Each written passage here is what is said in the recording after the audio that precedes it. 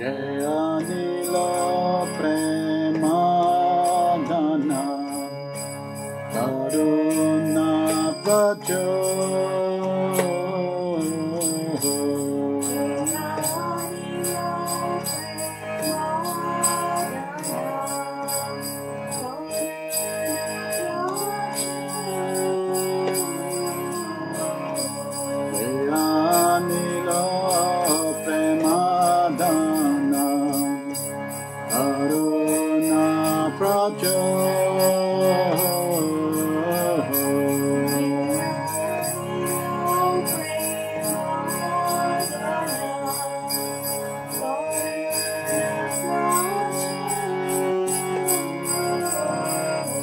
Hena Prabhu Kota Gela Charya Tako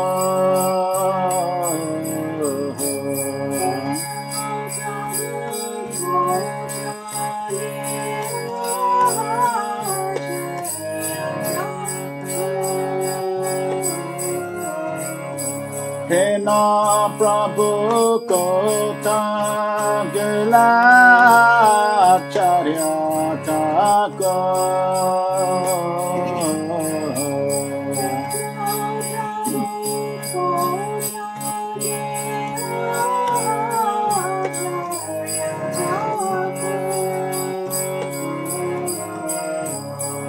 Ahamura Sarup Rupa Kaha Sanata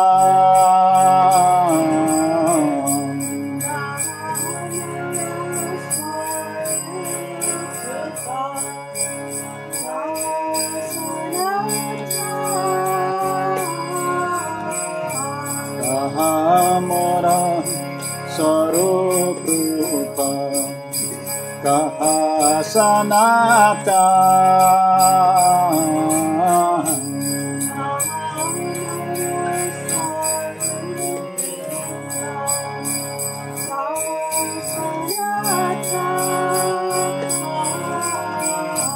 Kaha dasara gunata patita pava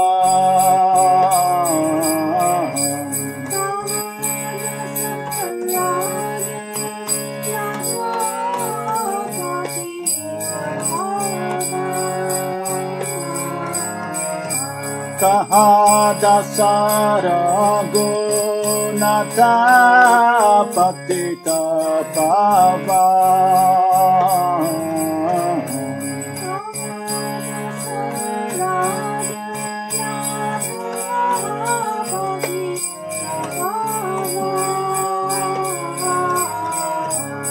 Ahamura Vatayuga Aha Kavira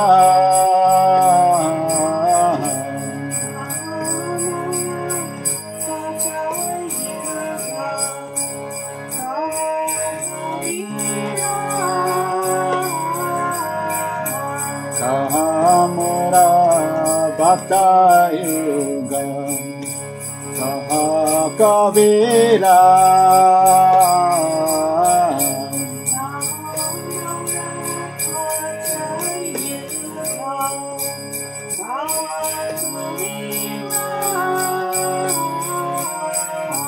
Eka kale kota gela gorana tara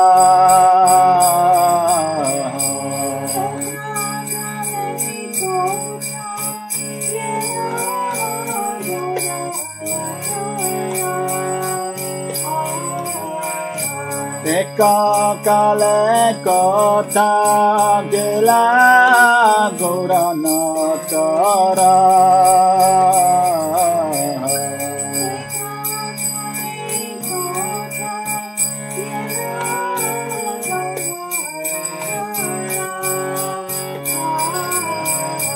Vasane kutibo mata Anale pasibo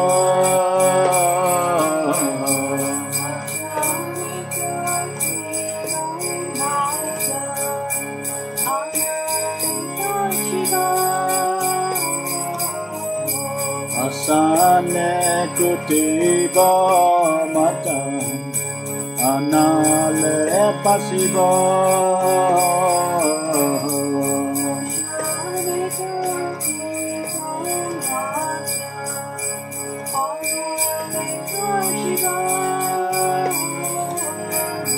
Goranga gunera nide kota gele pago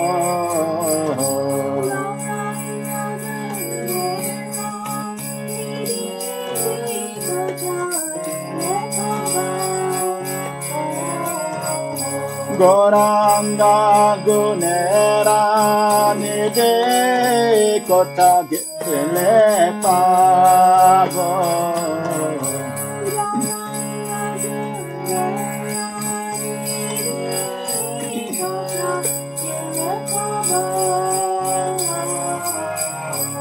Saba sangira sange je koi lo bela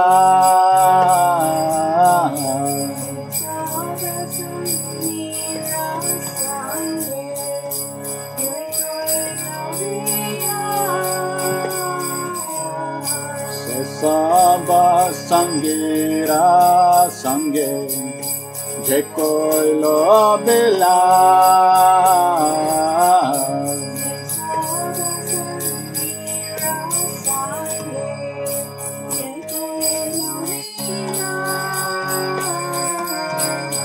Sesanga napaya kande naratamada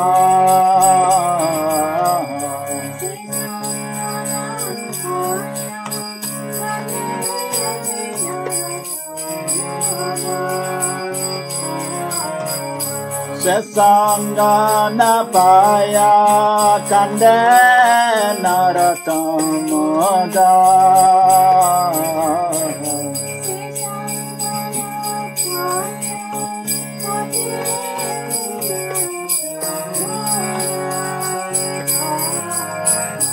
Jayanila Premadana Karuna Pracha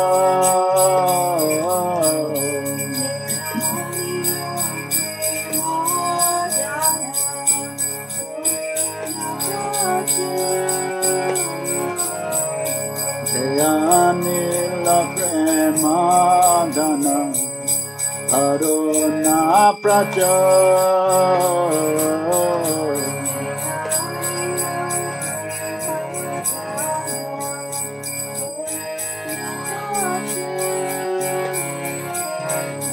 Ena Prabhu Kota Gela Charyatako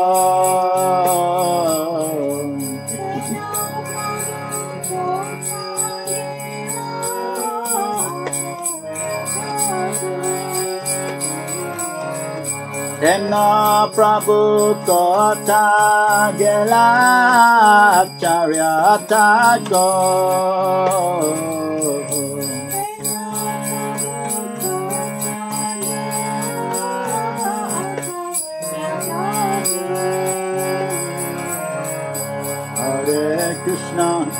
Hare Krishna, Krishna Krishna, Hare Hare, Hare Rama, Hare Rama, Rama Rama, Hare Hare.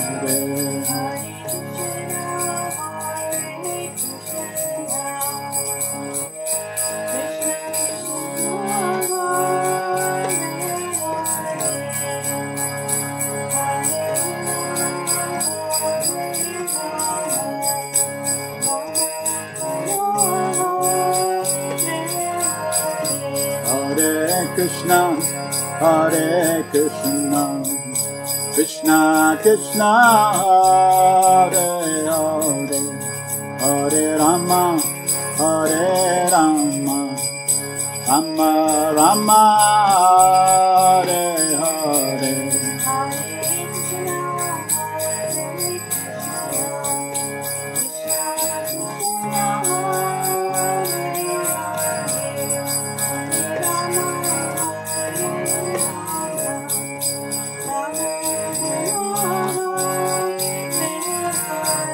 Hare Krishna, Krishna Krishna, Hare Hare, Hare Rama, Rama Rama, Hare Hare.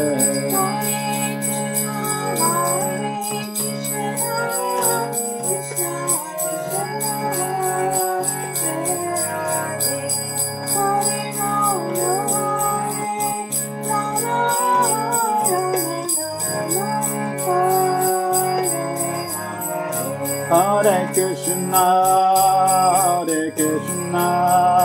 Krishna Krishna, Hare Hare, Hare Rama, Rama Rama, Hare Hare.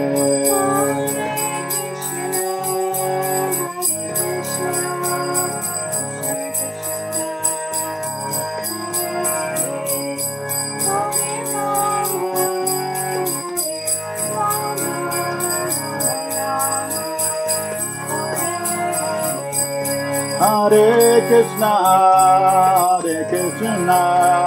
Krishna Krishna, Hare Hare, Hare Rama, Rama Rama, Hare Hare,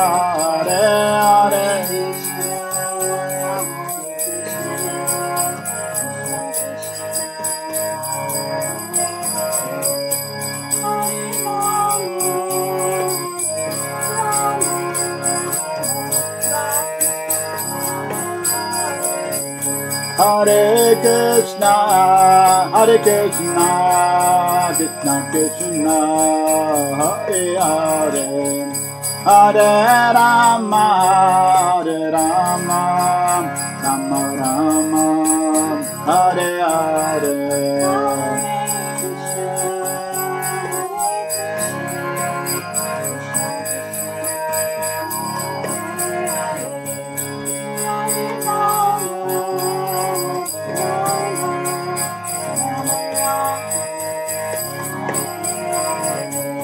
Jaya Bhakti Charu Swami, Jaya Guru Deva, Bhakti Charu Swami, Jaya Guru Deva.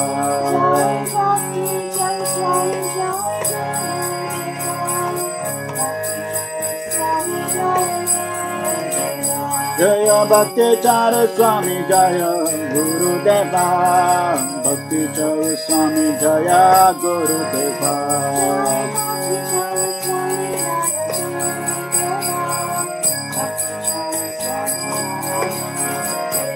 Jaya Vaishnava Thakur, Vaishnava Thakur, Vaishnava Thakur, Jaya Vaishnava Thakur.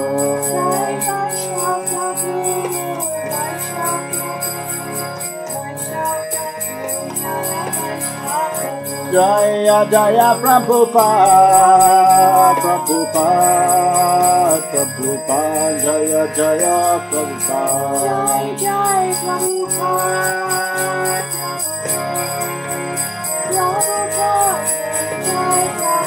Jaya Jaya Prabhupada, Prabhupada, Prabhupada, Jaya Jaya Prabhupada.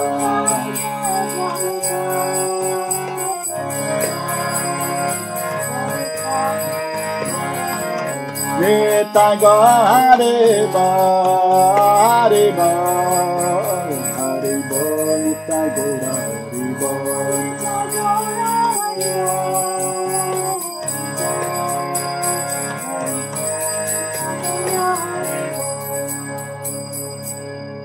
Srila Bhakti Charu Swami ki jai, Shiva Prabhupada ki jai, Samaveta Bhakta Vrinda ki jai, Nitai Gauteng.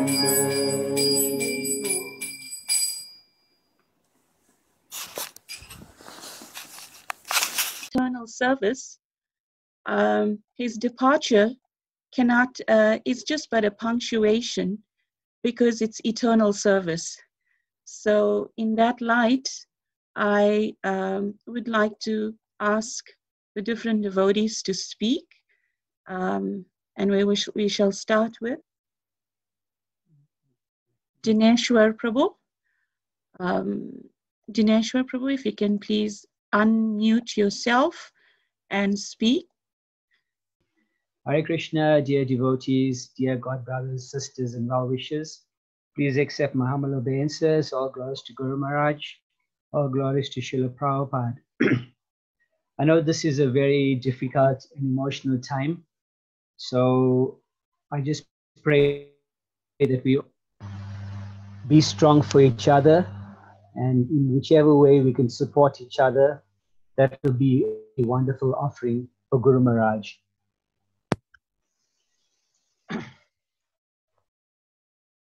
So we seem to have lost Prabhu there a little, maybe perhaps due to his internet.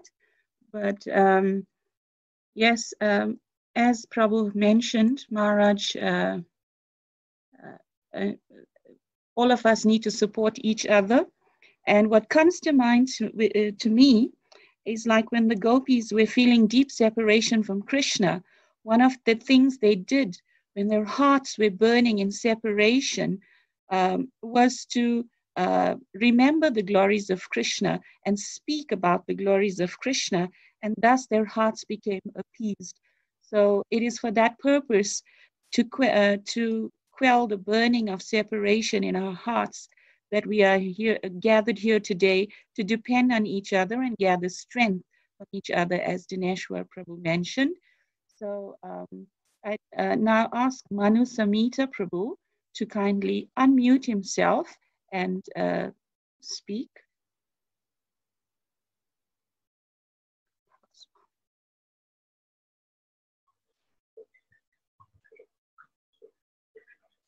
Hare Krishna. Hare Krishna Prabhu, you're audible. Okay. Namo Om Vishnu Padaya, Krishna Pustaya Bhutale, Srimati Bhakti Charu Swami iti namine, Om Jnana Chimalandasya Jalanjana Shalakaya, Chaksurun Militam Jena, Tasmai Shri Gurave Namah. Okay, I'd just like to share a few memories, of myself and when I traveled with Guru Maharaj. By the kind mercy of Shiv Shankar and Guru Maharaj, I was allowed to travel with them overseas, and I got some mercy while I was traveling. I decided to go and serve Guru Maharaj, and because I was fairly new in the movement, and I was wanting some experience. So I'd just like to share some fond memories of our travel, and just the striking qualities of Guru Maharaj that really struck me and stuck into my mind over these years was Guru Maharaj's kindness to every living entity, or to everyone. When we were traveling, I booked economy class to travel with Maharaj, and Maharaj was traveling first class with Shiv Shankar Prabhu. And when he heard how I was traveling economy, he decided to downgrade. He asked Shiv Shankar Prabhu to downgrade the ticket so that we could all sit together and not to make me feel like I'm uncomfortable or whatever. But obviously I didn't mind traveling economy class, but he just struck me, Maharaj is so kind, just to make the devotees feel welcome. And even during the house programs in South Africa, one could notice, Maharaj's concern for the devotees. And as soon as Maharaj would see us, the first thing he would ask is, how are you doing? And did you take prasad? And he'll have a wonderful smile and he'll welcome you. So that's the caring nature of Guru Maharaj. And it was so overwhelming just being around with him. Just his sort of demeanor made you feel so good.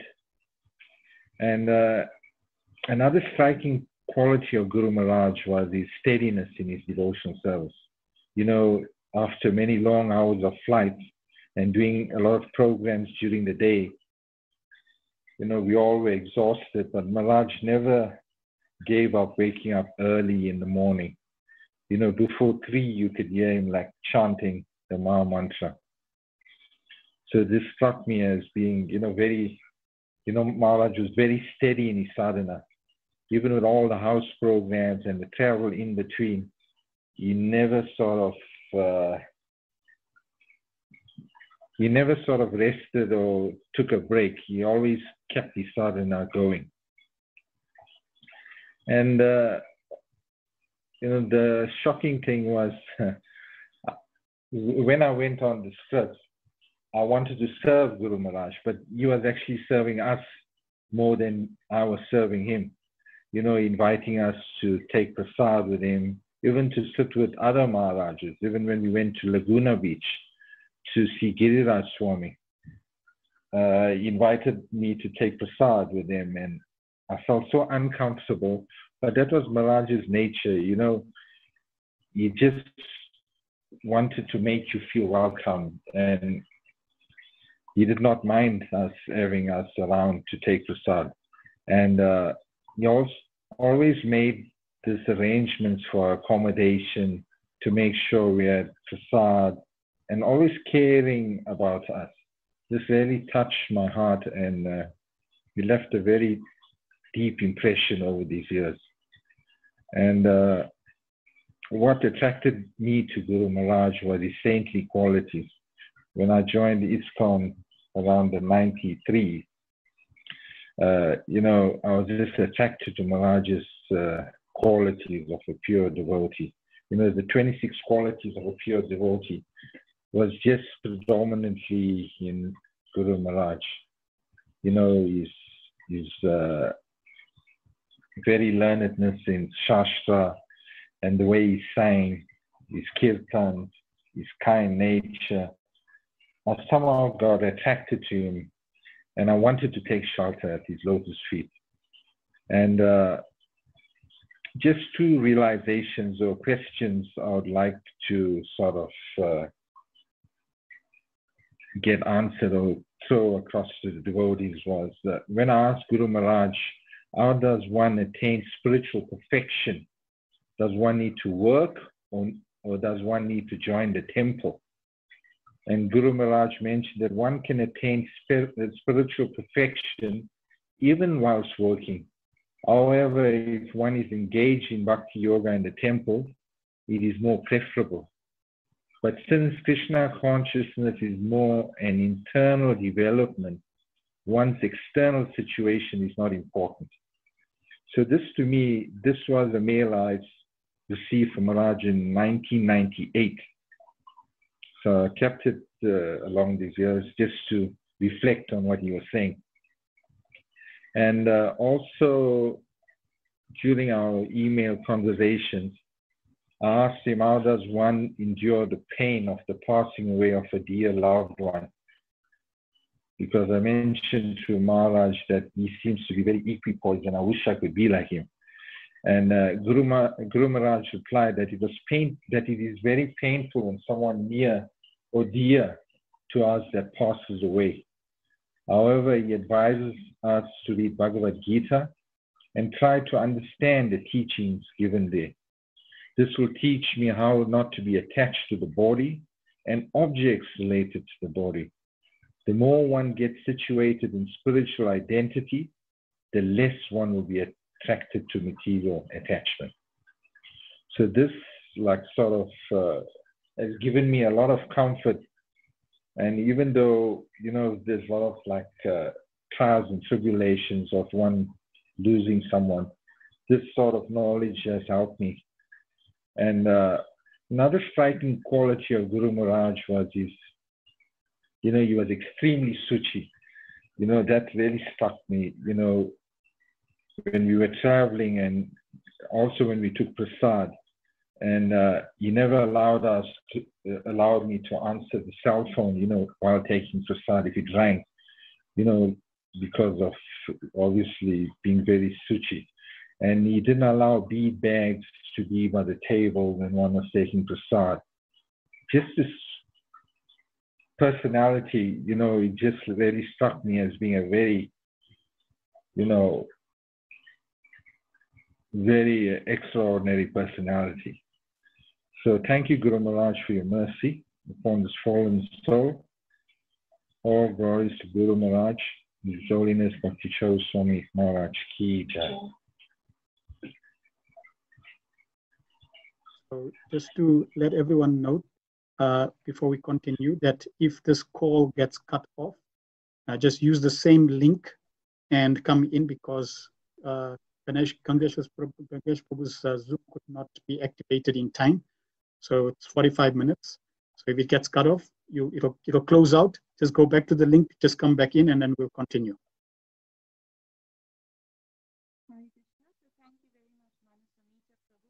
For those that entered the room a meeting a little late, Manu Samhita Prabhu started by speaking or sharing how Maharaj actually was traveling with him and Shiva Shankar Prabhu, and they had booked business class, and Prabhu was flying economy. And when Maharaj heard that, he downgraded his ticket to economy so that Manu Samhita Prabhu felt comfortable. And I thought that was so amazing. And Prabhu also spoke about Maharaj's sadhana. And we all know, I remember Varshavanabi telling me that when Maharaj used to stay at Shiva Shankar's house, at 2 o'clock in the morning, you could hear through the wall of his room, in the next room, his chanting.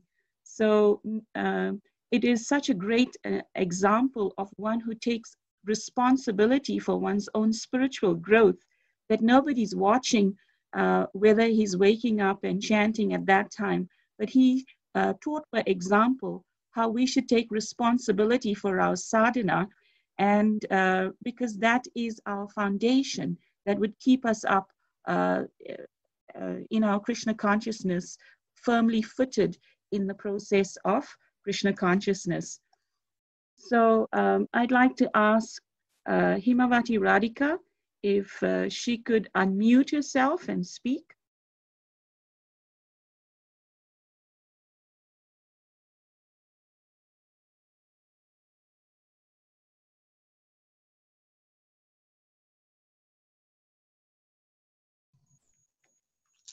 Hare Krishna. Hare Krishna, I can hear you. So, Hare Krishna, dear devotees, please accept my most humble obeisances. All glories to Srila Prabhupada, all glories to Guru Maharaj. Namo Vishnu Padaya Krishna Prastaya Bhutale, Srimate Bhakti Charu Swami iti namine, Om Agyanta Mirandasya Gyan Gyanshana, Chakshur Unmitam Yena Tasmai Shri Gurave Namaha, Pancha Kalpatarubhishcha, Kripa Sindhu Vevacha, Patitanam Pavanebhyo, Vaishnavebhyo Namo Namaha. So Guru Maharaj told me that sweet recollections are always memorable. It's true, my sweetest recollections in my life was in the association of Guru Maharaj. I'm in no position to glorify such an outstanding, brilliant, illustrious, pure and most humble Vaishnav as Guru Maharaj, but I'm offering this small offering just to express my love and my gratitude, because Guru Maharaj has done so much for me, and I am eternally indebted to Guru Maharaj. Guru Maharaj's love is the most outstanding quality. For me, Guru Maharaj is love personified. I came from a very loving home, but when I met Guru Maharaj, I've never seen such love. His love is pure and deep because it's filled with Prabhupada and Krishna Prem. Guru Maharaj loves Prabhupada so much that he made the Abhay Charan. And just from watching this, it transformed my heart, making me want to get the shelter of a guru. And by Srila Prabhupada's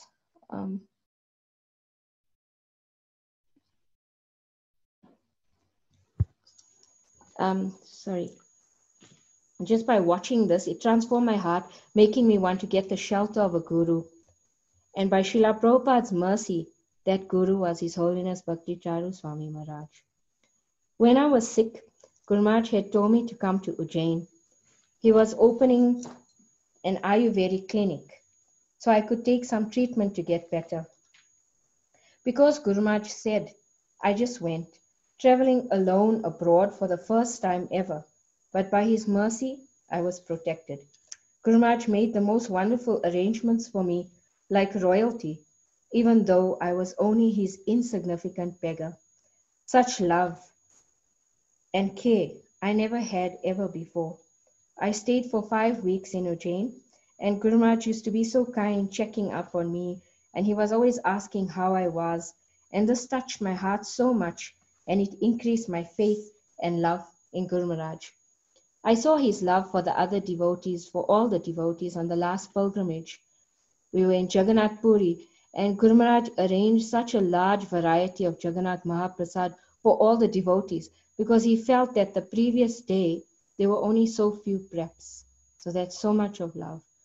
So Guru Maharaj also told me, he said, when you chant or when you do any devotional service, do it with all the love in your heart. So Guru Maharaj said love is meant only for Krishna. So Guru Maharaj loved us all so much, and so much that we can't help but love him so much unconditionally. I believe that my health improved because of Guru Maharaj's love, not because of the Ayurvedic treatment. So Guru Maharaj is all powerful, and he knows everything, and Guru Maharaj is always with us. So to illustrate this quality of him, once I had 4 questions to ask Guru Maharaj, and they told us the darshan is only 10 minutes. So I only asked 3 because I thought there's not enough time. And Guru Maharaj asked me, what's your last question? You have 1 more question, right? I couldn't believe that. And then once I had a very bad fever, and it just didn't subside. I took medicines and everything. And then Guru Maharaj just phoned me, and I spoke to him. And as soon as I put the phone down, my fever was gone. So Guru Maharaj renders pure and perfect devotional service, and he appreciates even the very little that we do. I was doing some secretarial work for Guru Maharaj, and I saw his perfection and his eye for detail. He missed nothing. He was so careful and so attentive. I saw this also when Guru Maharaj was cooking at Mother Bhagwati's house. He was such an expert cook, like the size of the vegetables. He ensured it was thoroughly washed, the measurements, so many things. And what was the result? It was perfect devotional service. And it tasted so transcendental. So Guru Maharaj always said thank you in the most beautiful way, because he appreciated every little thing we did. Guru Maharaj was a most eloquent speaker. He had the unique ability to make the most esoteric Vedic concepts so easy, so understandable. I learned this when I do the Ocean of Nectar e-magazine and hearing and transcribing Guru Maharaj's lectures. Guru Maharaj was a celestial singer with the most beautiful voice, perfect pronunciation, beautiful Bengali, and very pure chanting. So another aspect of Guru Maharaj, he offers everything to Srila Prabhupada, everything for Srila Prabhupada. Because one day I gave Guru Maharaj some beautiful orchids. It was Maha from Gaunitai, but still he looked at it and he said he wanted to offer it to Prabhupada. So he showed me how to put it together, like a bouquet type. And then I offered it to Srila Prabhupada at the temple, and then he took it. So I learned from that if we offer everything to Guru Maharaj, he will offer everything to Srila Prabhupada. So I have been very fortunate to have so many sweet recollections with Guru Maharaj. He was so merciful to me, so much at Harinamananda and Bhagavati Mata, Harinamananda Prabhu and Bhagavati Mata's house. By their kindness, Nalanikanta Prabhu and myself, we got to serve and develop our relationship with Guru Maharaj. So we're so indebted to them. And we also see how Guru Maharaj's disciples are so wonderful, and all the followers are so wonderful. Devotees are so outstanding by his example. So Guru Maharaj describes how Chaitanya Mahaprabhu makes everyone chant, like he was saying in his lectures. From Lord Chaitanya's birth on an eclipse, people was chanting. When he was a baby, when he cried, everyone was chanting. But now I see how Guru Maharaj not only made us all chant, but he taught us how to cry for Krishna. So today, I pray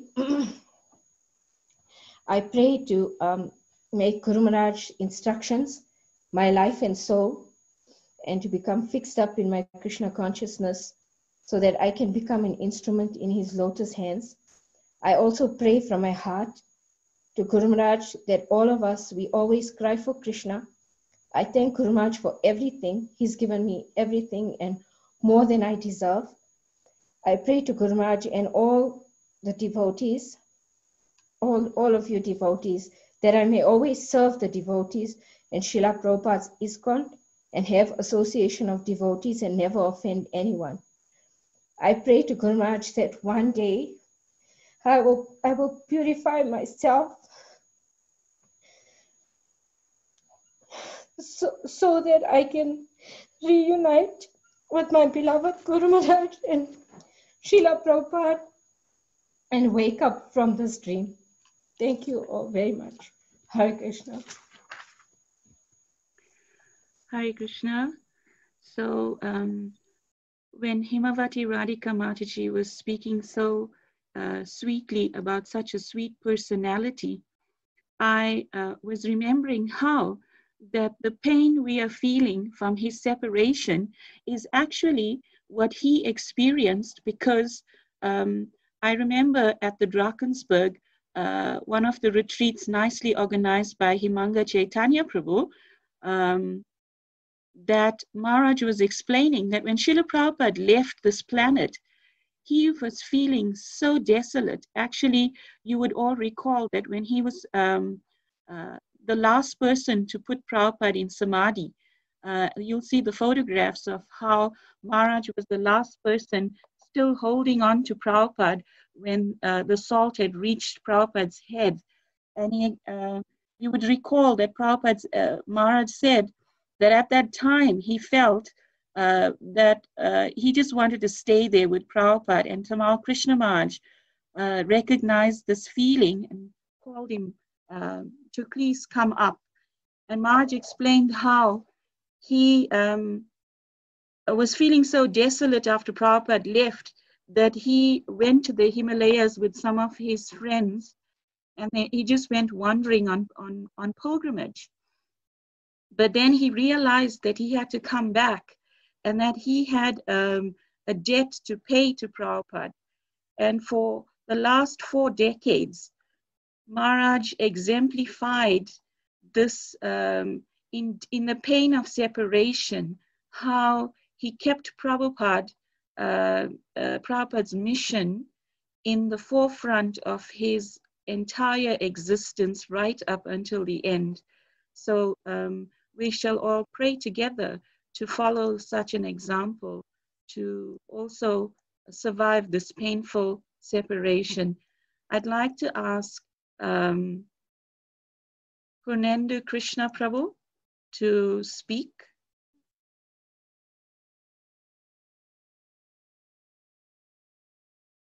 Purnendu Prabhu, please unmute yourself. And Hare Krishna Mata. Haribol. We can hear you. You look like you're going to charter a spiritual, all of us on a spiritual aircraft. I hope I don't cry now. Hare Krishna, dear devotees. Please accept my humble obeisances. All glories to Srila Prabhupada. All glories to Guru Maharaj.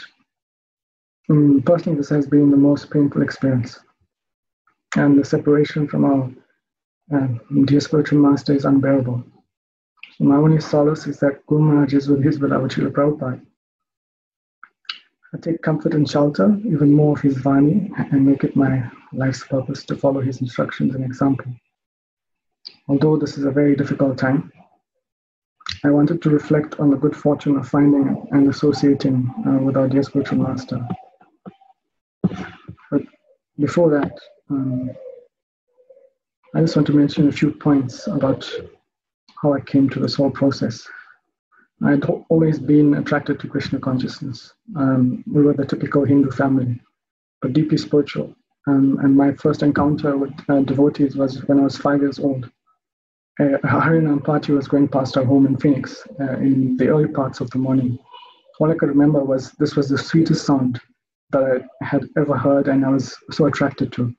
So I opened the window and saw the Sankirtan party devotees walking past our home dressed in white, mridangas, kartalas, chanting so sweetly. So every morning I would wait for them to go by just to see them and hear this sweet song. I didn't understand the song. And so I told my mother that I wanted to go with them. She said, that's okay. They'll take you away. And they did take me away. And I'm glad for that. I never realized my good fortune as we had Srila Prabhupada's books, which my granny would read to us. My pastime was to scribble in Srila Prabhupada's books and to cut out the pictures and make my own stories. I was attracted to the glossy Nishingadev picture, which I cut out and made my own pastimes. As Providence would have it, we missed the 1985 opening of Shri Shri Radharana Temple.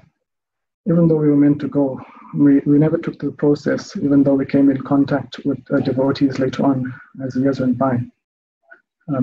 At university, I attended BYS, Relish Fruitful Life Biryani, had the good association of devotees in my class, and my dear godbrother, Radha Damodar Prabhu, as a lecturer. So in times of difficulty, I always took shelter of Lord Krishna, particularly Srila Prabhupada's books and Bhagavad Gita helped me through some challenging years. I became attracted to Shri Shri Radharana Temple and the deities, and after seeing darshan pictures that were sent by Radha Damodar Prabhu, when I got a job up in Joburg and a car, I would visit Shri Shri Radharana Temple regularly whenever I was in Durban. What attracted me most was the devotees. Their selflessness, their loving mood, the family spirit, the loving exchanges, the peace and tranquility to be found in this beautiful community. But still I did not surrender, even though I was engaged in some service.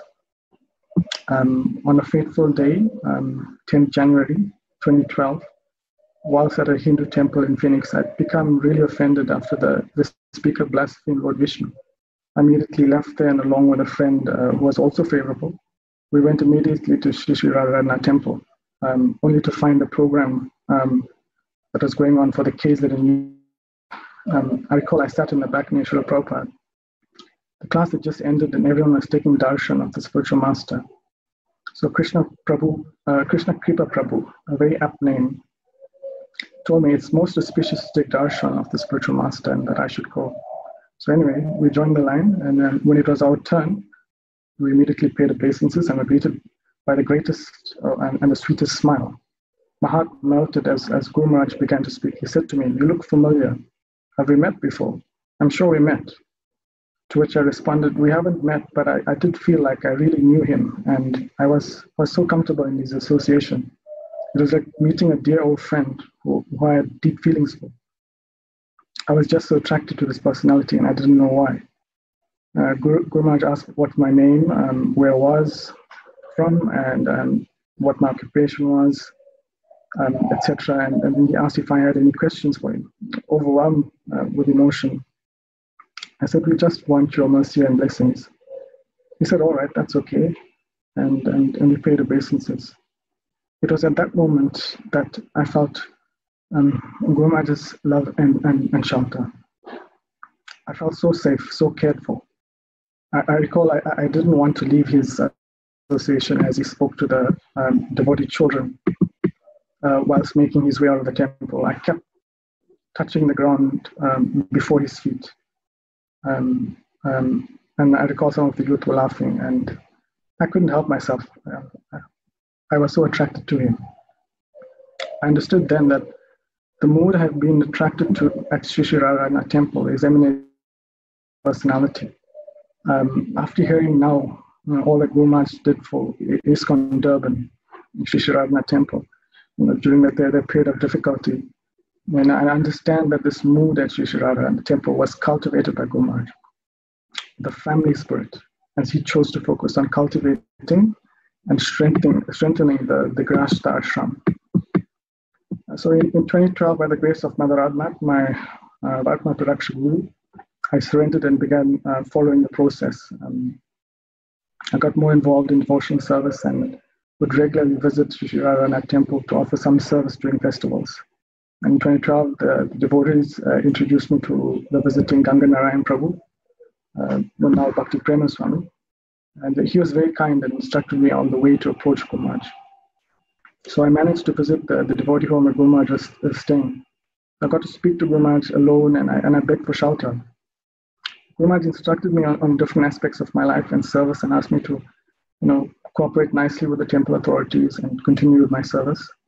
The main point he stressed on was the mood in which we must do service.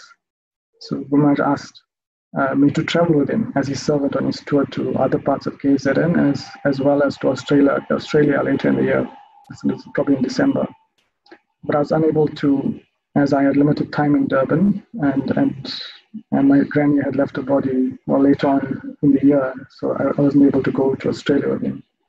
But I regret not being able to travel with him and serve him personally. And I remember when he was going back, so we all gathered at the airport when he was about to leave Durban. I was always in awe of the senior devotees and this very special relationship they had with Guru Maharaj. Guru Maharaj was always so loving and personal in his dealings with all the devotees, but he had a special place in his heart for his dear most senior disciples and their children who he nurtured in Krishna consciousness. So I couldn't help but become attracted by this. The sweet way in which he always addressed devotees by their spiritual names reminded me of pastimes of Krishna calling his dear friends. So this was a dear father reciprocating with his dear children.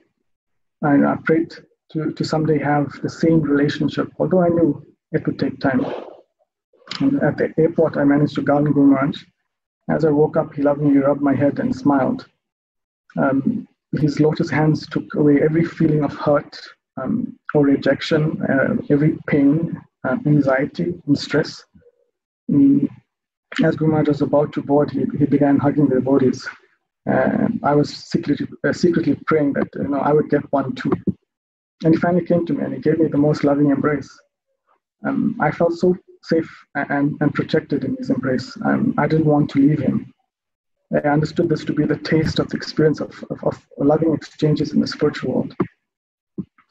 I just wanted to get on the plane with him.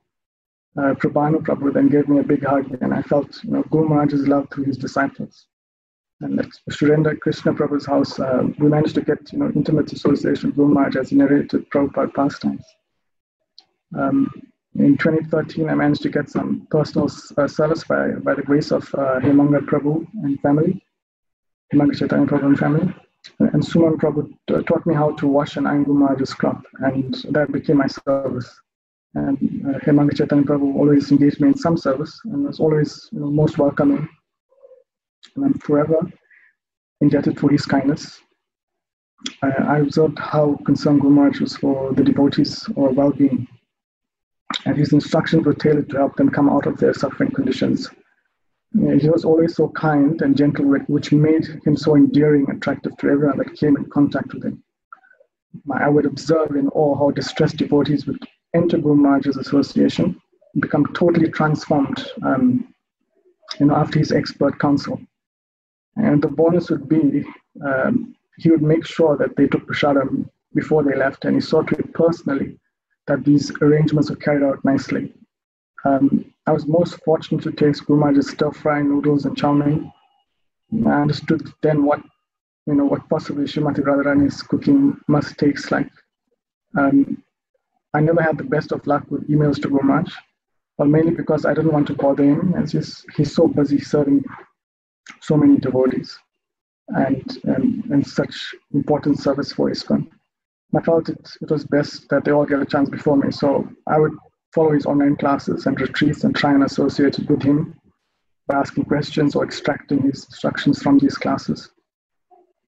And by the grace of Nishingananda Prabhu and Mother Madri, I was cultivated in Krishna consciousness by them both.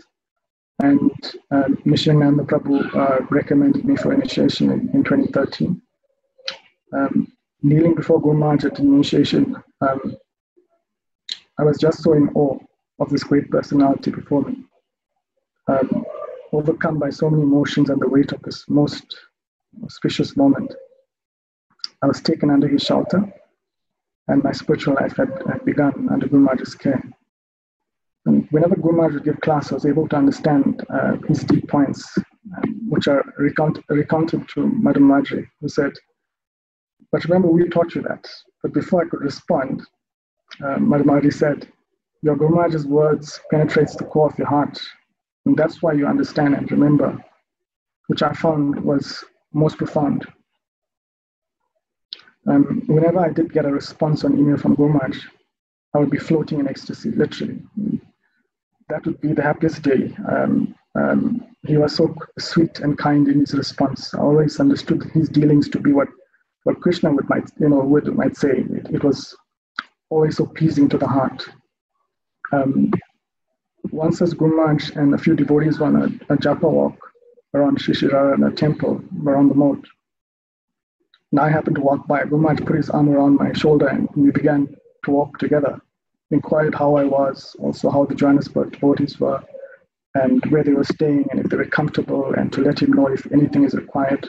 This shows his Guru Maharaj's care and compassion all the time. Our parikrama visit on the lake to Ujjain for the retreat, it taught me a lot. It's there that I learned what sadhu seva is. It's there that I learned what Vaishnava etiquette practically is, and what devotee care is. Guru Maharaj instilled this in every devotee there and managed all operations with such precision and care. As I was ill at the time, Guru Maharaj arranged to Bhakti Charu Swami for medication and prasadam to be sent to my room, along with devotees that would check up on me every few hours. And Madam Madri and Nishingananda Prabhu would also check up on me. When I did recover and when we would eat at the feeding hall, a devotee would be there serving me even more, always on standby almost. So this meticulous care and high standards for devotees, what Guru Maharaj installed in the devotees from Ujjain. So Guru Maharaj would constantly ask how I was feeling and if I needed anything, and how my mother was doing, as she was also part of the parikrama. I learned what a magnanimous personality Guru Maharaj is, and I understood that the Ujjain project is actually a blueprint for ISKCON in every respect.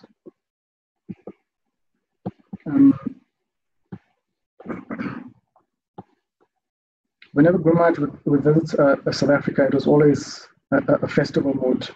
I recall not being able to sleep. I felt like a child again, eagerly anticipating sports day or excursion or trip to the beach. Guru Maharaj made me feel like I was a child all over again. But then again, I am a child, his child. And my dear father was visiting. Harinamananda Prabhu, Madhbhagavati and Nishingananda Prabhu would call or message and engage me in some service. And through Nishingananda Prabhu, I learned how to meticulously serve Guru Maharaj, the result of which was pleasing to Guru Maharaj, and I'm forever indebted for his guidance. Harinamananda Prabhu would insist I make some plan at work and come, although this was not always possible, I somehow or the other endeavored. So it was a total festival mood, preparing garlands, assisting with preps, buying boga, which is like a meditation, trying to find the best of every item. I recall a time when Shamurari Prabhu, who was in Orlando, and the both of us were ecstatically threading garlands at the airport before Guru Maharaj's arrival. So it was all about love and an offering to our beloved spiritual master, nothing else. We would then join the Kirtan party, which Nishingananda Prabhu would lead, and this would attract bystanders and please Guru Maharaj as we walked through the airport. That smile would be etched in my consciousness for an eternity. Our hearts were satisfied just by his loving glance as we garlanded him and offered obeisances. And I couldn't tell who was more happier, the devotees or Guru Maharaj. I understood this relationship is transcendental, ever fresh and growing. I was more than happy to perform any form of service. Harinamananda Prabhu and Mother Bhagavati are perfect hosts and taught us how to serve and please Guru Maharaj. We were offered so many opportunities to serve. The sweetest moments when Guru Maharaj had darshans and sang thereafter. His words brought us in alignment, and his instructions ensured we always were protected in Krishna consciousness. He was our ever well-wisher and he helped us when we faltered or when we were weak. He always lifted us up and brought us to a higher standard. He never ever gave up on us. And he was so expert at doing this, which caught many unaware, because he really did care. He was hard as a thunderbolt and as soft as the rose, careful to never cause an offense, as he understood the heart of the Vaishnava, as he was the embodiment of that principle. So I really enjoyed the Japa walks and was fortunate to drive him the one time, and he didn't care what type of car it was. He said, "Oh, Vivo, that's nice." Even though I wanted to offer him something better. And as fit as we were, we couldn't keep up the pace as Guru Maharaj. He just glided gracefully ahead, his children following eagerly behind. And the mantra from his lotus lips purifying and benefiting every soul in that area. Even more sweet was the final darshan. Usually after a temple program, when Guru Maharaj would take some fruit or something hot to drink with a handful of devotees, we'd all be sitting at his lotus feet. And because then he was even more personal, and he would sometimes write a pastime of Srila Prabhupada. We understood the depth of relationship Guru Maharaj has with Srila Prabhupada. We soaked every bit of nectar from our spiritual master. I never truly understood the purport or the meaning of nectar. Nectar is often used until I heard my dear spiritual master, who for me is nectar personified. He was sad to leave Guru Maharaj's association and Harinamananda Prabhu's home, but whenever we traveled in groups back home, we would recount all the sweet dealings of Guru Maharaj, how sweet the pastimes were, how sweet his dealings with the devotees were, how sweet his mannerisms were, how caring he was, how genuinely concerned he was for the welfare of the devotees, how he honored prasadam, how he practiced his sadhana, his qualities, his preaching spirit, and that he wanted us to imbibe to push on the movement. So ultimately, we realished how fortunate we were to have his association and eagerly waited the next day to start all over again. This was the spiritual world. We were full and satisfied, and this was the taste of the spiritual world. Guru Maharaj carried this in his heart and was distributing this love to everyone. And for those fortunate and receptive enough to accept this, your life's purpose would become successful. And the retreat in Drakensberg taught me the depth of Guru Maharaj's Shastric knowledge, and I developed an even greater appreciation and an attraction for him as a result. Again, the spiritual world manifested in Drakensberg. As children, we sometimes may forget how advanced our Father really is during our dealings. But when we observe the great spiritual perfection of the pure devotee and our Father, we surrender even more. I will always remember this instruction, which is apt now and brings some sort of comfort. In Guru Maharaj's words, the best and most effective way is to become Krishna conscious. We are all part and parcel of Krishna, and when we develop our relationship with Krishna, then this relationship with Krishna in the center will continue. How it will continue, we don't know. But the most possible way is probably that we will be there with Krishna in the spiritual sky. That's how I used to console myself after Srila Prabhupada left. I used to think that someday if I can go back to the spiritual sky, then there I can find Srila Prabhupada, and in a way I used to feel that this is the impetus for becoming more fixed up in spiritual life. Our love for Srila Prabhupada is kind of forcing us to become serious in our spiritual lives and feel Srila Prabhupada, or rather associate with Srila Prabhupada. That's why we have to go back to the spiritual sky, and that's why you have to get out of this material world. So that's a very powerful instruction. Another instruction that I've taken on as a personal instruction for us to treat Guru Maharaj as God brothers or other gurus within ISKCON with the same respect, love, and care we offer him.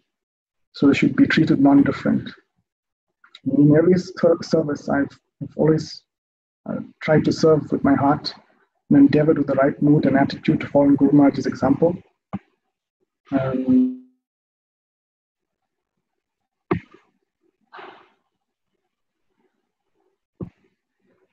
and I miss him deeply.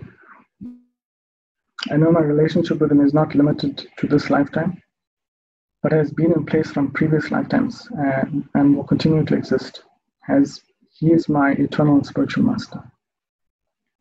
I never for a second believed he would leave, but Krishna has his plan, which is the best plan. And as Gurumaj has given us the best example of the mood of a preacher. To all my God brothers and sisters, thank you for all your service, care, and love that you have given to our beloved spiritual master throughout his Leela on this planet. I am eternally indebted to you all for taking such good care of Gurumaj. My dear Gurumaj, thank you for everything that you have done for me. I wish I could have performed more personal service for you, as I always desired to do this, but I will continue to serve you through your Vani. Every facility and everything I am or will be is because of your causeless mercy. I pray my family and I will follow in your example and serve your Vani, preach, and do wonderful things for Srila Prabhupada's ISKCON. Gurumaj, I love you, and I pray I may serve you eternally. You remain the love of my life, and I remain eternally your insignificant servant. Hare Krishna. Srila Bhakti Charu Swami ki jai. So on the screen right now, you'll see this beautiful picture of Maharaj. And the quote below says, devotees apparently go through some difficulties at times, but those difficulties do not affect them by any means because they're always protected by Krishna's merciful embrace. So this, when I read this quote just now, I was transported back in time to an evening when we gathered with Maharaj at Shiva Shankar Prabhu's house. And it was just after the departure of His Holiness Tamal Krishna Maharaj. And I think it was Jivananda Prabhu who asked Maharaj, how is it that, how do we understand the departure of such an exalted servant of Srila Prabhupada and Krishna under such tragic circumstances? And Maharaj's response remains very clearly etched in my consciousness by his mercy, when he said that it is immaterial of how a devotee, what happens to the garment of that the devotee is wearing, which is the body. And he went on to quote the Bhagavad Gita, explaining how one gives up old and useless garments and takes on something better. So it made such an impression in my life at that time. And then I recall that at the Drakensberg, Maharaj was speaking about a time when he was traveling in India and he was negotiating the mountainous terrain, possibly in the Himalayas or so somewhere. And the vehicle actually somersaulted that Maharaj was traveling in. And he felt at that time that death was imminent, and he began to cry out to Krishna. And he said he remembered chanting the Hare Krishna mantra, and all of a sudden, while the car was somersaulting, he felt as if a warm embrace was protecting him. And in the days building up to today, from the 17th of June, when Maharaj was admitted into hospital, every day, every night, I remember waking up and checking Suchitra's response to see what was the new report, and I'm sure you all were doing that. And the picture that kept me alive and helped me wipe the tears was the picture of Krishna embracing Maharaj at that time, and why not in the time when he was on the ventilator. So I'd like to ask Dineshwar Prabhu, who we lost earlier on, if he could please unmute himself and share with us the gems in his heart.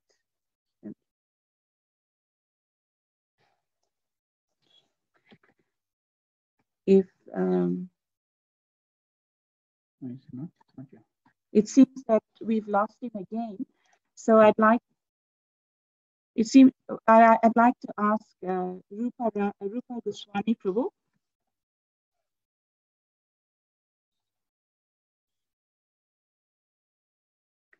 Rupa Goswami Prabhu, you can share with us. Hare Krishna. Hare Krishna, Mataji. Can you hear me? Yes, we can hear you. Thank you, Prabhu. Go ahead. Hare Krishna, dear devotees. Please accept my humble obeisances. All glories to Srila Prabhupada. All glories to Guru Maharaj. I just want to reflect on the first time that I met Guru Maharaj. It was when Govardhan Prabhu asked me to join him to pick Guru Maharaj from the airport. And I was excited, but I was also very, very nervous. You know, how would I react with such an exalted soul? But when Guru Maharaj got into the car, and he made me feel so comfortable that it was not bad after all. He just carried on chatting casually, and it was very, very humble and easy to get along with. The conversation continued at the house, and Guru Maharaj was speaking to me, and he made a very profound comment, or for that matter, an analogy, which I've taken seriously. He said to me, imagine you are the father, and your son bought you some sweets with your money.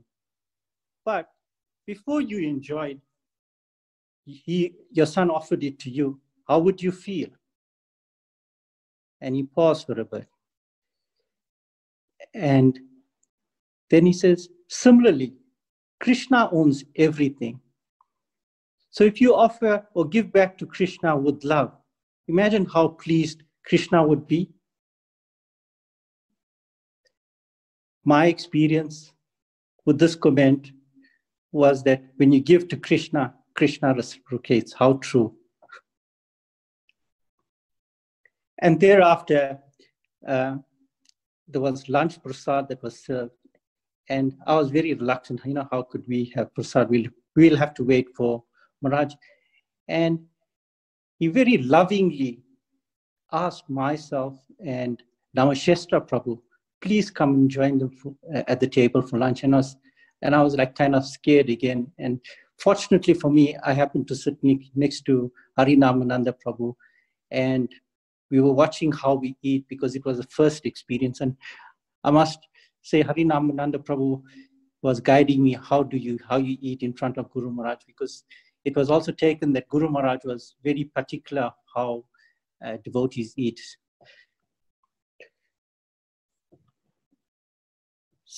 Just over 2 years ago, after I got initiation, I went to drop off the dakshin at a devotee's house in Westville, and Guru Maharaj was resting. So I left the Lakshmi, and I also left. Not long thereafter, I had a call, and Guru Maharaj asked if I could come back to the house. So I went back. And so Guru Maharaj spoke so nicely, and he was a bit ill. He spoke very nicely to me. And here he left me with very, very important instruction. He said to me, very profoundly, he said to me, we must all help to grow Srila Prabhupada's mission. And that stuck in my head. So now that Guru Maharaj is not around, I don't know how, but somehow I must contribute to growing Srila Prabhupada's mission. And another comment that Guru Maharaj made in some of those conversations, he says, Krishna has given you intelligence, use it. I've been to Ujjain for Guru Maharaj's Vyasya Puja over the last 2 years. Actually, it's called Srila Prabhupada's Memorial Festival and Vyasya Puja of His Holiness Bhakti Charu Swami. Here again, but the way it is termed, you could see how Guru Maharaj is always profiling Srila Prabhupada first, which he always does. You'll always see him profiling Srila Prabhupada first. As a matter of fact, in my humble opinion, if it wasn't for the devotees, Guru Maharaj might not have a Vyasa Puja. The Vyasa Puja is actually for his devotees when I see the way he profiles Srila Prabhupada. So whilst I was there in a crowd of amongst many, probably about 2,000 people, Guru Maharaj spots me and he stops and he speaks to me. He asks me how I am. But more importantly, he asked me, where am I staying? And if I am comfortable. And if I'm comfortable and I'm okay.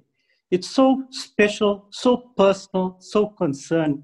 And I was like overwhelmed with the love and care and the special attention to detail that Guru Maharaj gives to each and every individual.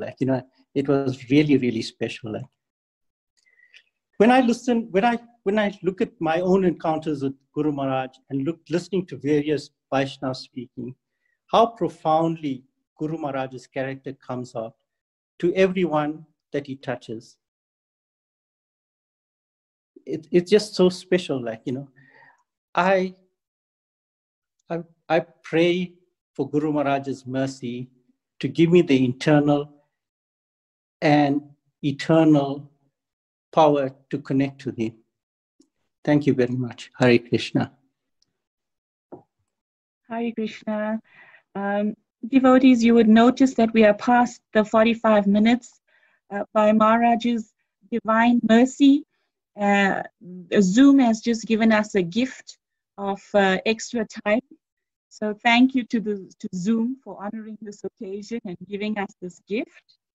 When Rupa Goswami Prabhu was revealing the gems from his heart with regard to Maharaj's Vyasa Puja, I remember one of the very, very emphatic statements that Maharaj would make was that he understands that his position is never to eclipse the position of Srila Prabhupada.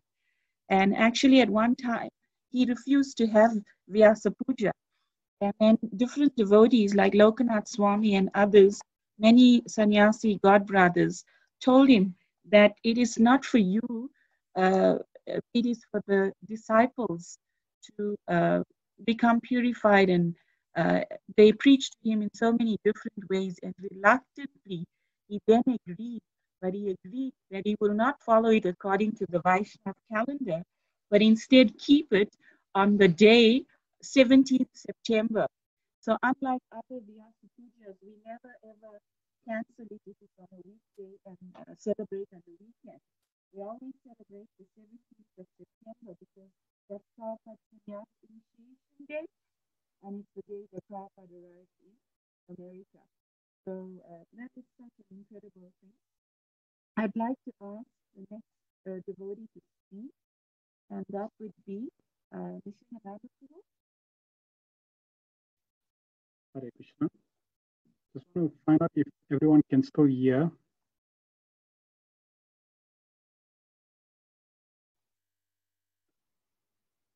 Are we audible? They may not be able to. Let me just type in the chat.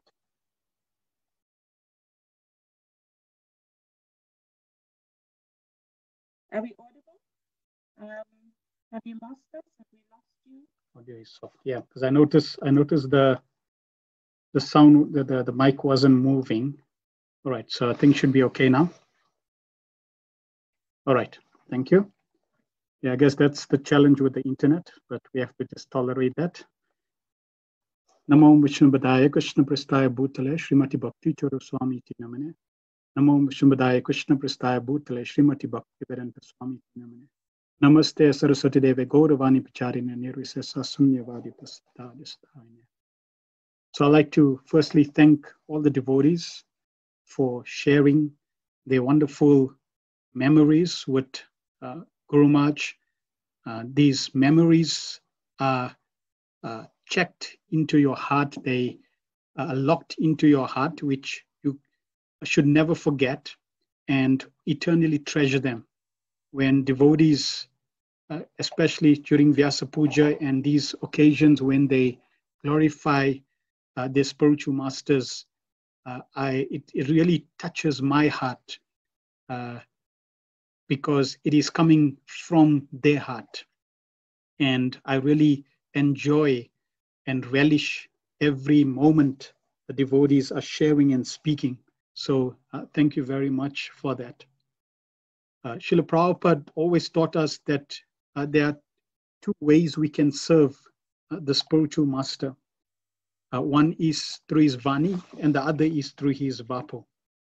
And I always had my service to Guru Maharaj was really through, being a temple president in some managerial position where I was serving Guru Maharaj either by hosting a program or when Guru Maharaj was also at Midran, staying there for a few days. So my exchanges were, around those services. But I like to share a few instructional pastimes that I had with Maharaj. One time we were taking prasad in the prasadam hall, and Guru Maharaj asked for me. So the message came down that Maharaj is looking for you. And naturally, whenever the spiritual master called, just like Srila Gurudev was saying that when Srila Prabhupada would ring the bell, then immediately they would attend to Srila Prabhupada. So when Maharaj called, I was taking prasad and I was just about to get up. And Guru Maharaj actually at that same time came into the prasadam hall. And he noticed I was taking prasad and I was just about to get up. And immediately he said, nope, you should not stand up. You should continue because you are in front of Krishna. You are associated with Krishna. Krishna Prasad is different from Krishna. So even if the spiritual master calls you, then you should, and you're taking prasad, you should complete and honor the prasadam. So that was a very instructive lesson that we should always honor prasad, and prasadam is not different from Krishna. Another time, I remember, in fact, it was just when we moved into the Hillbrow temple. I was the temple commander at that time, and there was a lot of services to be done. So, and the temple commander means if nobody does the service, you have to do the service.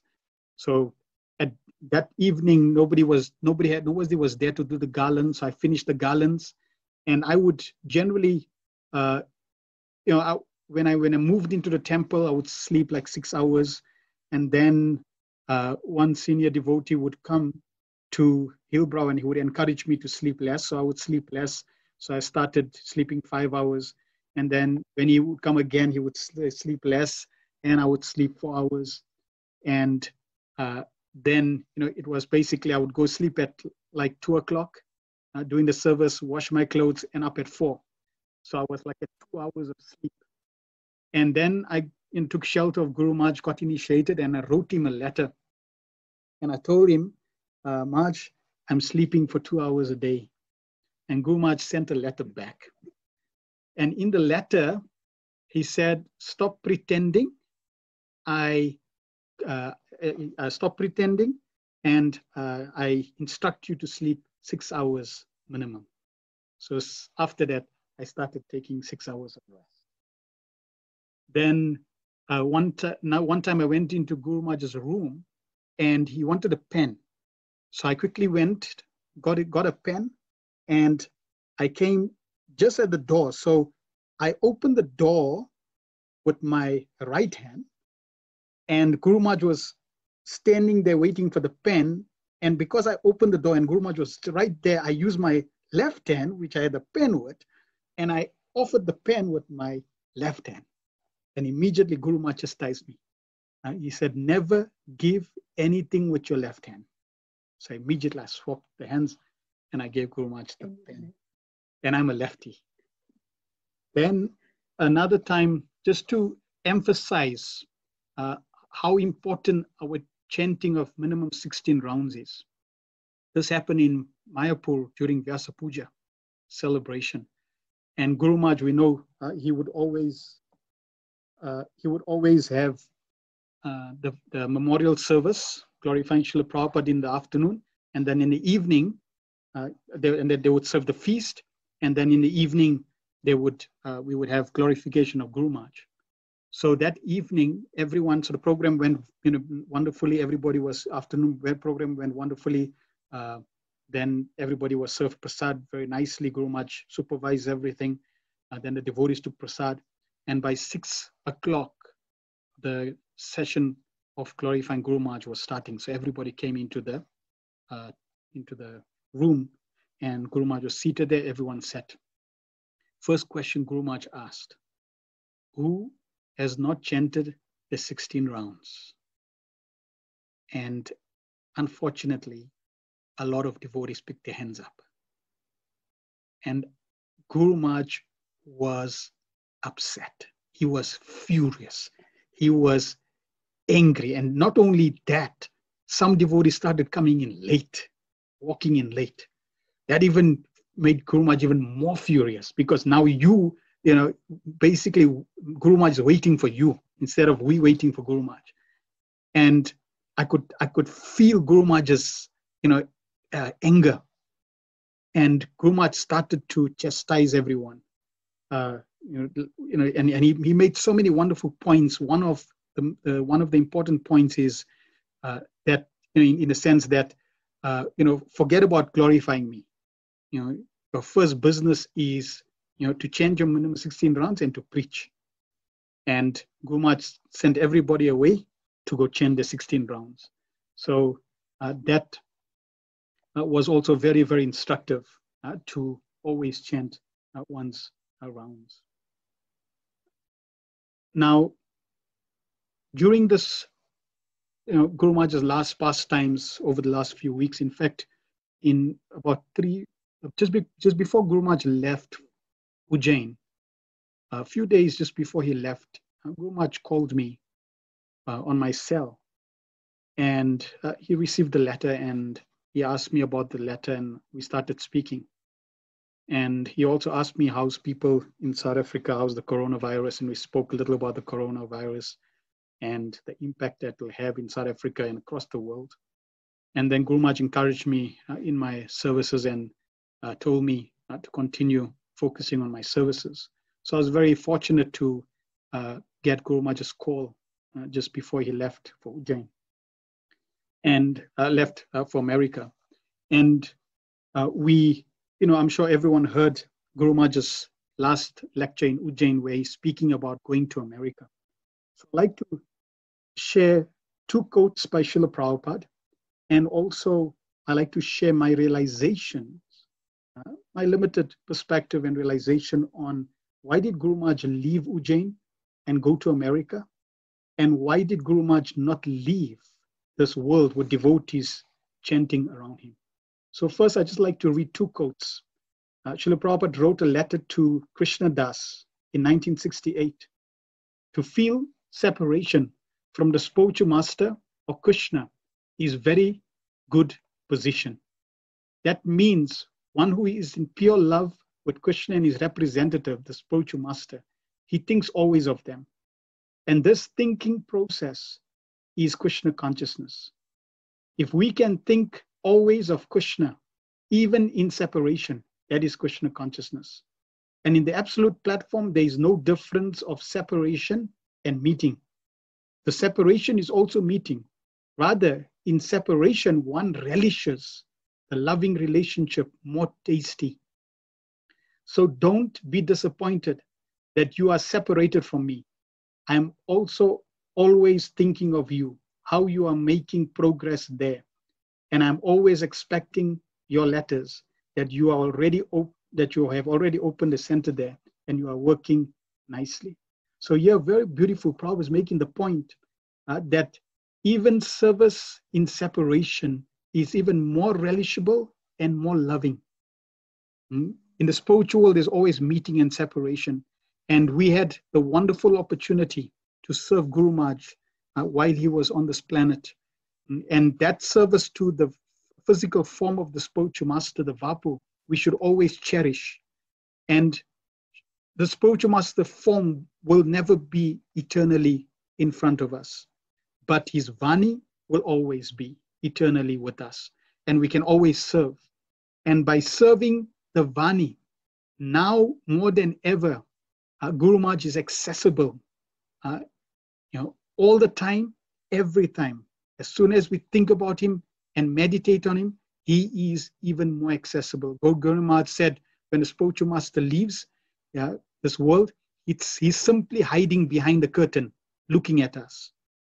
So Guru Maharaj is really looking at us, and we can take solace that he is watching over us. So why did Guru Maharaj leave Ujjain and go to America? Srila Prabhupada left this world in Vrindavan right up to his last breath. Srila Prabhupada was dictating Srimad Bhagavatam, giving the translation to Srimad Bhagavatam. Even though Srila Prabhupada could not pick up the mic, Srila Prabhupada could not even turn. Yet Prabhupada was teaching by his own example that we are a preaching mission and we should die with our boots on in the battlefield.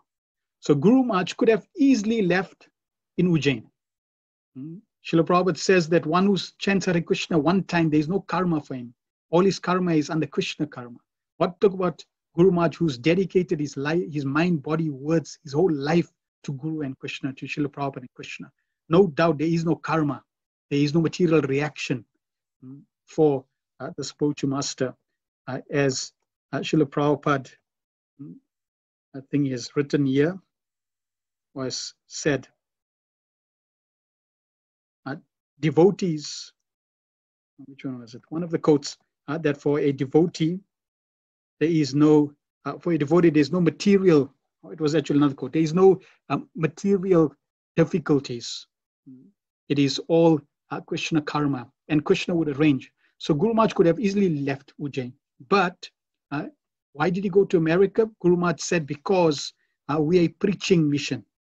And Guru Maharaj wanted to emphasize this, that our goal, preaching is the essence, our goal is to give Krishna consciousness to others. And he also wanted to show that the preachers are very important and we have to look after them. Therefore, to set that example, he actually went to America and in the battlefield, giving support to the soldiers in the forefront. And no doubt, Krishna says in Bhagavad Gita, such souls are very, very exalted, very dear to him.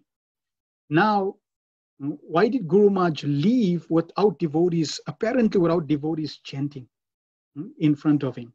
Because some devotees feel, it's unfortunate that Guru Maharaj had to leave in this way. Srila Sanatana Goswami in the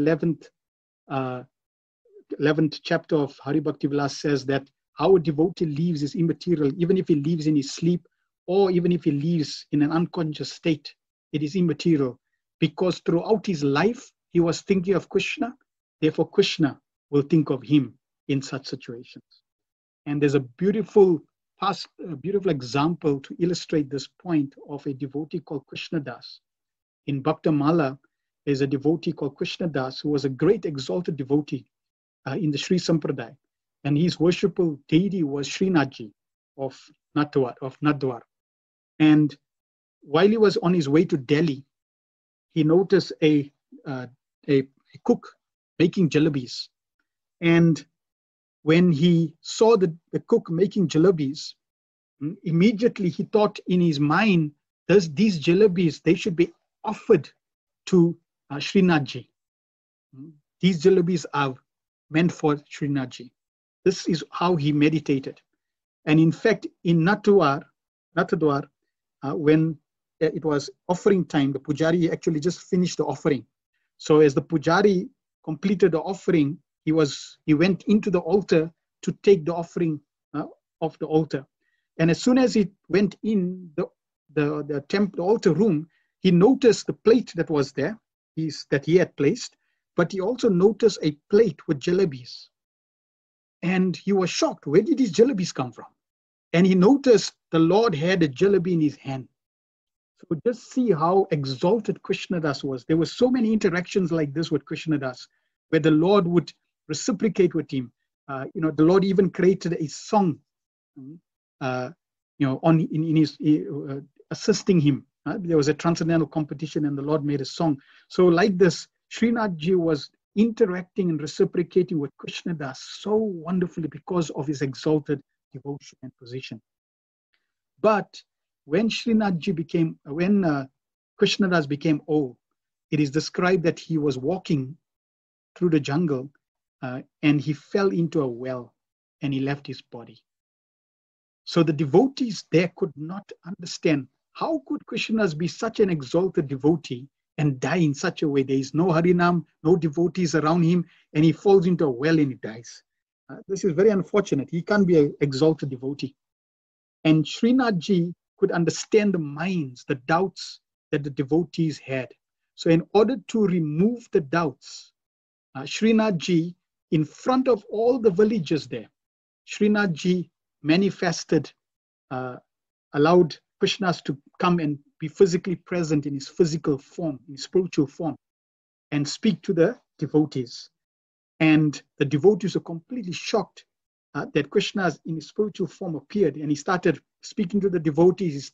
He greeted the head priest there, and then he said, in my past life as Krishnadas, I had buried some wealth at this place. You please go and uncover the wealth and give that in service to Srinathji.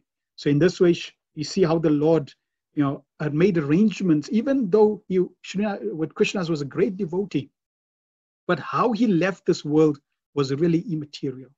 It was a lesson that we always have to have faith. One whose life is fully dedicated to the service of Krishna, there is always auspiciousness. And Guru Maharaj, in such an amazing way, he glorified the Sankirtan mission and got all the devotees across the globe.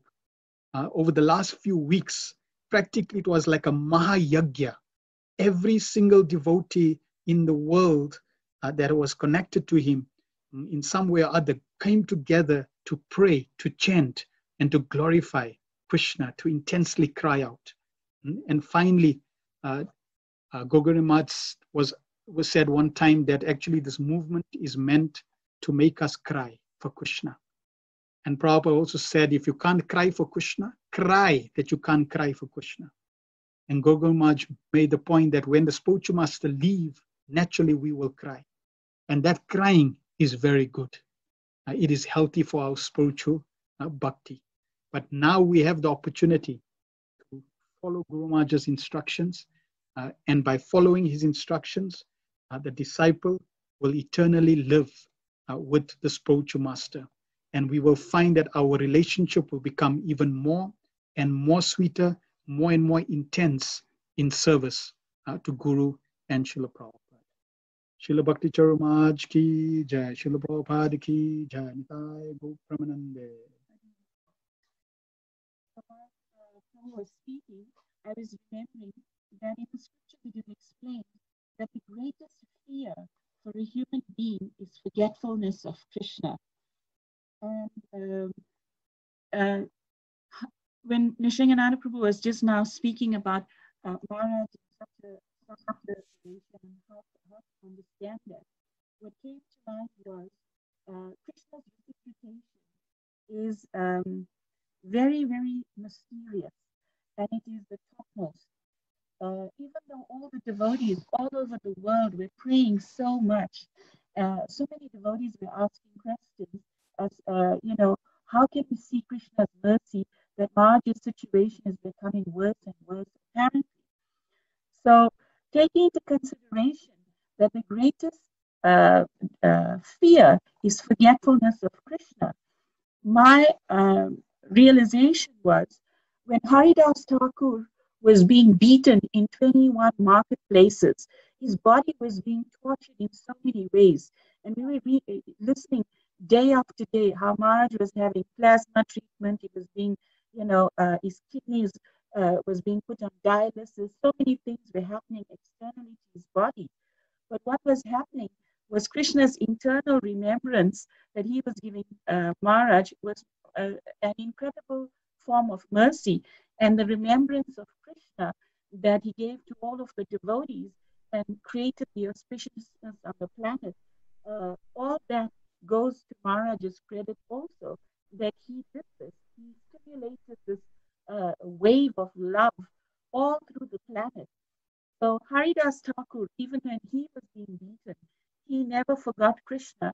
And when the devotee, what was his name, Govinda Pran, Maharaj's cousin, when he chanted Hare Krishna, Jayapataka Maharaj said that Maharaj opened his eyes when he was chanting different mantras. When he chanted Hare Krishna, Jayapataka Maharaj explained that Maharaj opened his eyes at that time, at the very end. So that was pretty incredible. I'd like to ask Himanga Chaitanya Prabhu and his family now to reveal to us, to share with us some things. You can unmute yourself now, Prabhu.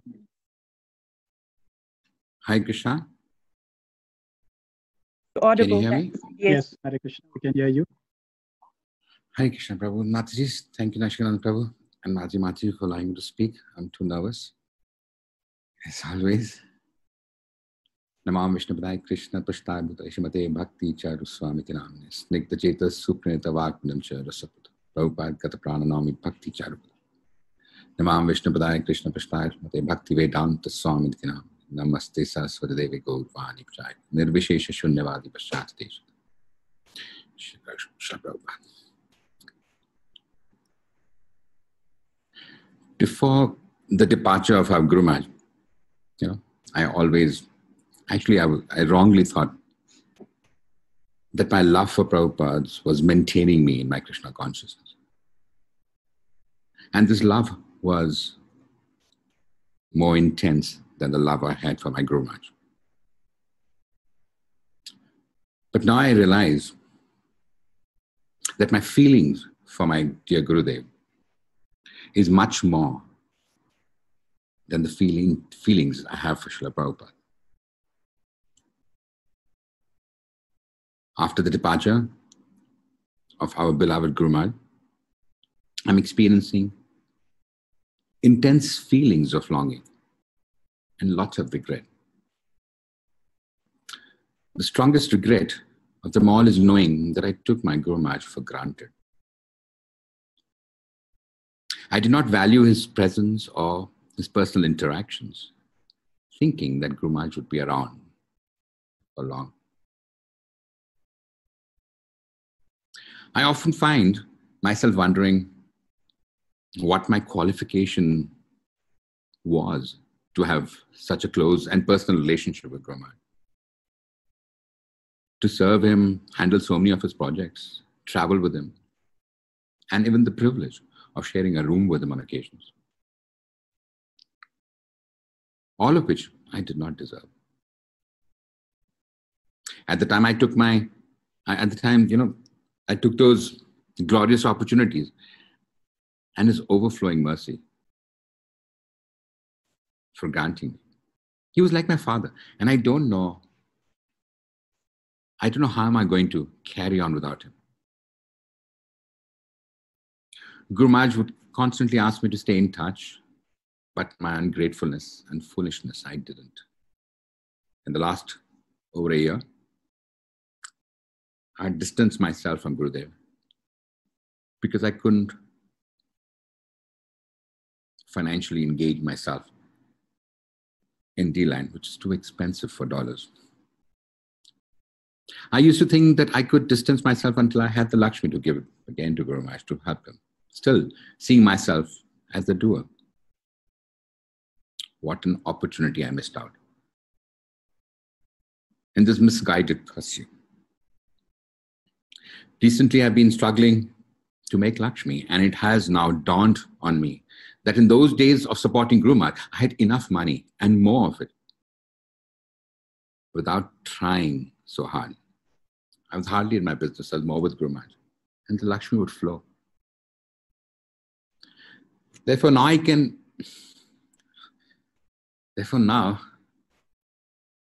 understand that it is not me who's making the Lakshmi, but it was all coming through Guru Maharaj's guidance and his mercy.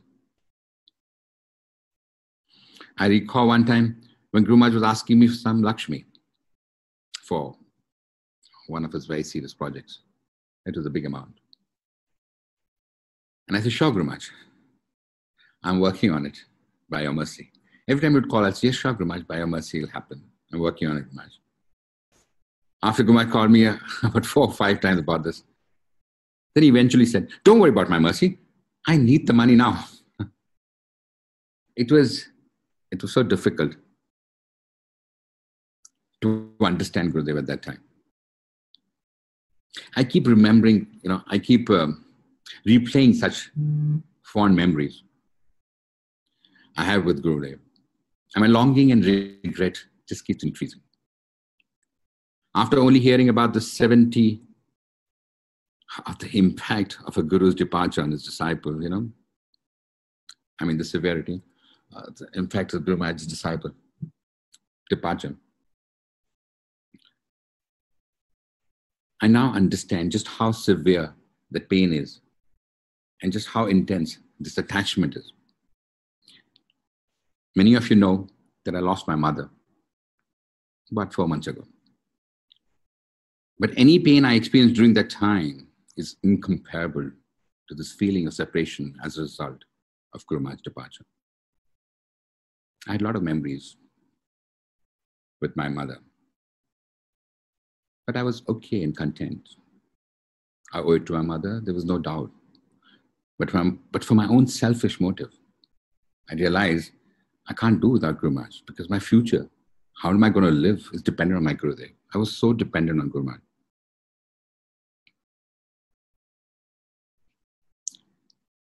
Guru Maharaj has such a special place in my heart. And I now realize that such a relationship is eternal and is not an ordinary or mundane relationship. I'm at a loss to explain the connection I feel to Gurudev. As I'm sure we are all feeling the same. I'm feeling this void inside of me that I'm unsure of how to fill it. I just pray that Gurudev knows my feelings. And I have faith that he will continue to guide me and keep me sheltered. With Prabhupada, through his Vani and through his legacy, he has left behind for us. I'd like to take the inspiration from Gurudev on how he managed to go on without Srila Prabhupada, whom we all know he had such an intense love for. While I was going through this in the last 3 days, I was just thinking, Guru Maharaj only had just about a year with Prabhupada, if not less. And he lived 44 years without Prabhupada, from 77 to now. How did he do that? And my love for Guru Maharaj is nothing as compared to what Guru Maharaj's love for Prabhupada was. And at no stage did Guru Maharaj make us feel, or we could feel that he was missing Prabhupada. Because he always carried Prabhupada with him. And at no stage did we realize that Prabhupada was not a feature in his life. Everything he did was for Prabhupada. So and Guru Maharaj lived 44 years, I'm sure. I don't have 44 years to live for now. I have much lesser time. So, what I'm trying to get at is, we can follow on Guru Maharaj's footsteps, which is going to be very difficult, to imbibe his mood that he had for Prabhupada and try to live that life, which is not going to be easy. All Guru Maharaj did was for Prabhupada. Because I remember Guru Maharaj asking Prabhupada once in 77. I feel so bad, Prabhupada, that I was not there. I wish I was there earlier with you so that I could help you, You did everything on your own. And Prabhupada said, I was not alone. I was never alone. Likewise, Guru Maharaj was never alone. Whenever he did his project, Prabhupada was always with him. At no time does Prabhupada was never with him. And in a class, Guru Maharaj spoke more about Prabhupada than Krishna. He gave me Prabhupada. I was thinking I was so close to Prabhupada. And today I realize I'm so close to Guru Maharaj. And I was, and I am still so close to Guru Maharaj. And thank Guru Maharaj for giving me Prabhupada. All I know about Prabhupada is through Guru Maharaj. I too want to keep Guru Maharaj's spirit and mood alive in a similar manner, but it is hard. Therefore, I humbly ask for all of you, your blessings and guidance so that I can achieve this. Guru Maharaj was so particular about taking care of Prabhupada disciples, of his own godbrothers. Even the Ayurvedic center, in difficult times, there was no Lakshmi, but for Prabhupada disciples, it was always free. Guru Maharaj had wonderful pastimes. I mean, I had so much of amazing pastimes with Guru Maharaj. I don't know if I can speak on this forum. I don't know when to say, what to say, when to stop. This is the first time I'm speaking. I'm so grateful that I got an opportunity to speak. I want to follow Guru Maharaj's mood, which is very difficult, like I said so many times, because he was so patient. He was such a gentleman. Guru Maharaj's words, a Vaishnava has to be a gentleman. A gentleman may be a Vaishnava.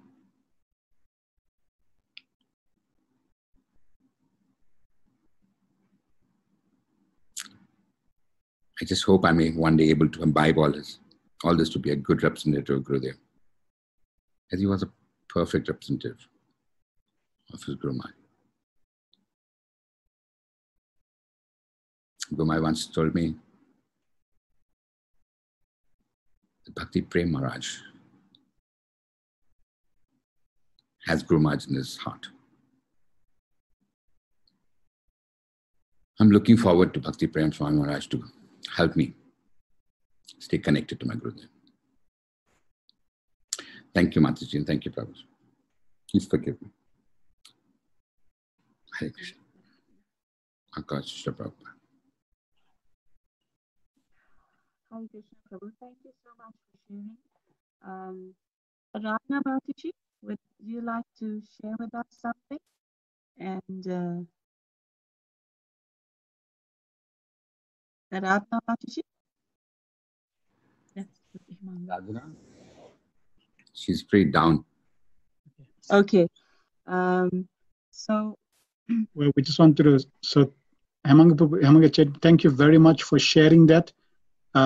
You have tons and tons of memories of Guru Maharaj. We're going to nag you weekly so that you can record these memories and immortalize those memories for the benefit of all the God family. It is important more than ever now that we document, our pastimes with Guru Maharaj and memories, so that at least we can, by hearing those, by associating with those memories, we can in this way keep our connection alive. So we will be nagging you. I remember once Guru Maharaj asked me to do this project to take care of the Ujjain apartment, which he had got delayed for many years, in giving the apartment to the disciples. And then there were challenges that ISKCON does not want Guru Maharaj to give those apartments to the donors who had paid for it, because the property belonged to ISKCON. Guru Maharaj wanted to give it to them as committed, but unfortunately the local GBCs bureau would not allow Guru Maharaj to transfer the property, which in a way it went on well. We discussed later afterwards, and we realized that was a good thing. Prabhupada was protecting us. But the devotees, there were so many devotees involved. They were delayed for over 5, maybe 10, 12 years in handing over the project. So Guru Maharaj asked me to chair that, become a chairman of the body corporate, which was difficult again because I didn't know those donors or people who own the apartment. But since Guru Maharaj asked me, I said, okay, Guru Maharaj. I asked Guru Maharaj so many times to give it to someone who's locally present. He said, no, I want you to take care of it. I said, okay, Guru Maharaj. So I started trying to collect from everybody, let's contribute towards the maintenance, the rates, as we call it in South Africa, the government taxes that are involved. quite a few of them did give it, quite a few of them were not interested. So when I was pushing for them, I said, only hand over the keys to you if you give me that contribution. And the names were so from different parts of the world, so I didn't know them. And so I would go back to Guru. I said, Guru, this gentleman is giving me a hard time, this Prabhu is giving me a hard time. And he would tell me about a pastime about that Prabhu. Every devotee there had some wonderful relations with Guru. On occasion, he told me this Prabhu was, he went through, he was doing some business from Dubai and he made me a 50% partner. So he contributed at that time. But he spoke so highly of him and says, now his business is down, he's struggling. No, I said, yes, sure, Guru Maharaj. I'm so scared, doing the service because there's so many offenses I'll be committing against those devotees who are so favorable to you and who've done so much of service for you. And I don't know any of them, most of them. I remember Guru Maharaj said that, don't worry, Manga. Don't you know that all your offenses are taken care by me? So carry on, don't worry. I was pretty shocked. And one statement of Guru Maharaj said so much, because these things I've only read in scriptures. I don't know when people talk about it like this. We don't realize that. When hearing from Guru Maharaj, you're like, oof, how careful you have to be and how protected you are when you're serving under Gurudev. So there was so many instances like this where I felt I was very naive and I was very transparent. I was very down to earth. I should tell him as is. But that was a very deep sentence that Guru Maharaj gave, and it was taunts on me. That how protected you are when you're with Gurudev. Anyway, that's all, Prabhu. Thank you very much, Guru. I recently heard Maharaj in a lecture explain how sometimes out of love, a mother, she wants to impel her son from the crawling stage to walk.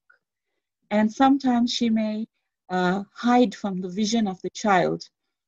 So the child feels impelled to now search after the mother and walk. And then I saw a picture of Krishna who never leaves Vrindavan, hiding behind a tree and looking at the gopis and seeing how they are expressing their love for him.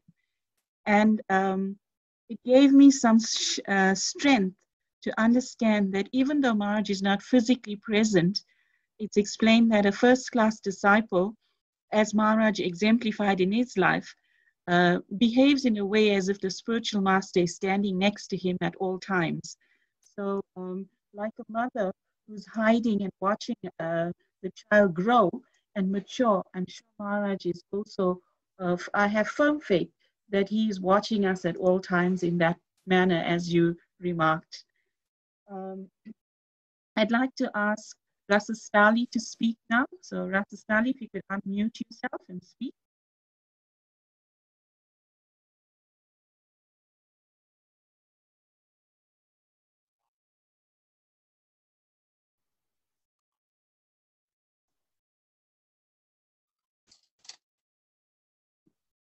Namo Om Vishnu Padaya Krishna Prastaya Bhutale Srimati Bhakti Charu Swami iti namine Snigdha Cheta Supraneta Vagme Nam Chara Sapratam Tapa Chakatvanam Nomi Bhakti Charu Padaya.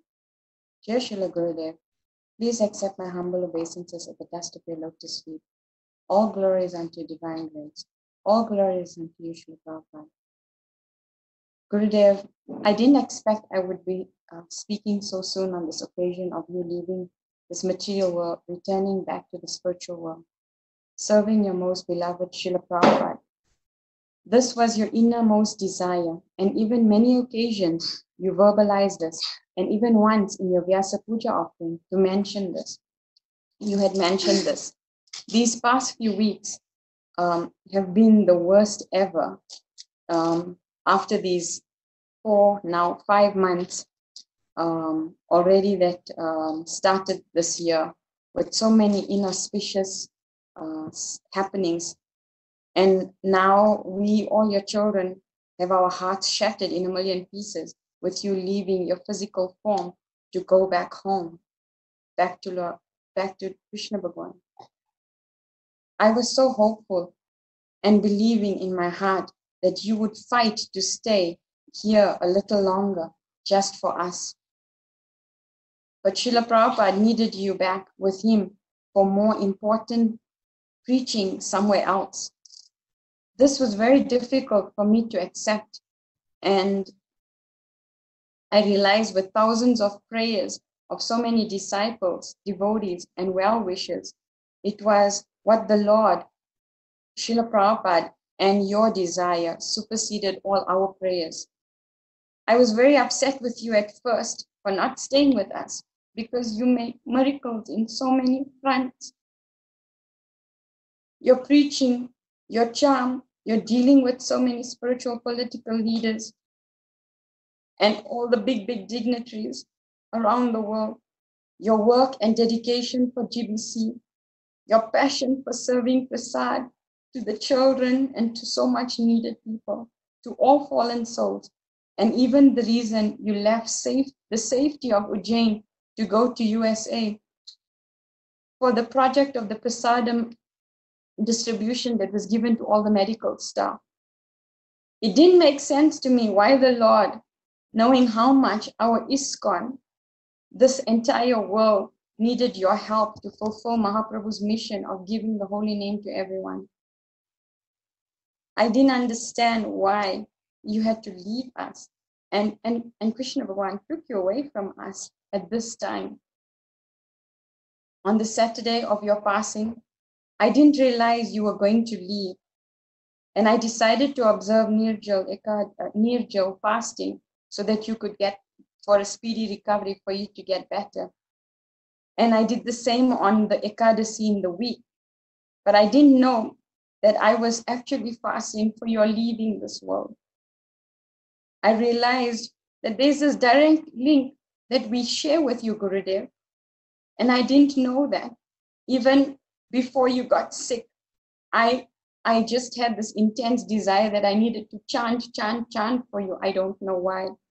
And then we were hearing the news about you having high fever and not feeling at well to give classes. And I just realized that there's some link we have when we have taken shelter under you. And there's some reason we pray. And even when I was speaking to Mother Bhagavati, when we phoned her, when we heard of your news, she was saying that it was her desire to do Nirjal, and often on the Ekadasi day and do so many things because there's this link we all have with you. And we didn't realize that this was why we were making these sacrifices for you, Gurudev. I just wanted to say that, Gurudev, no one will smile at us the way you do. No one will chastise us, Pitambar Keshava, Nalini Kanta, myself, with so much of affection like you do. No one will sing so sweetly, Gurudev, so transcendently sweet like you do. No one will hug all the devotees.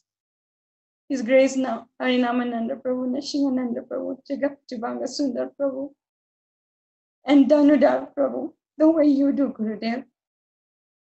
No one will make the most amazing, tantalizing,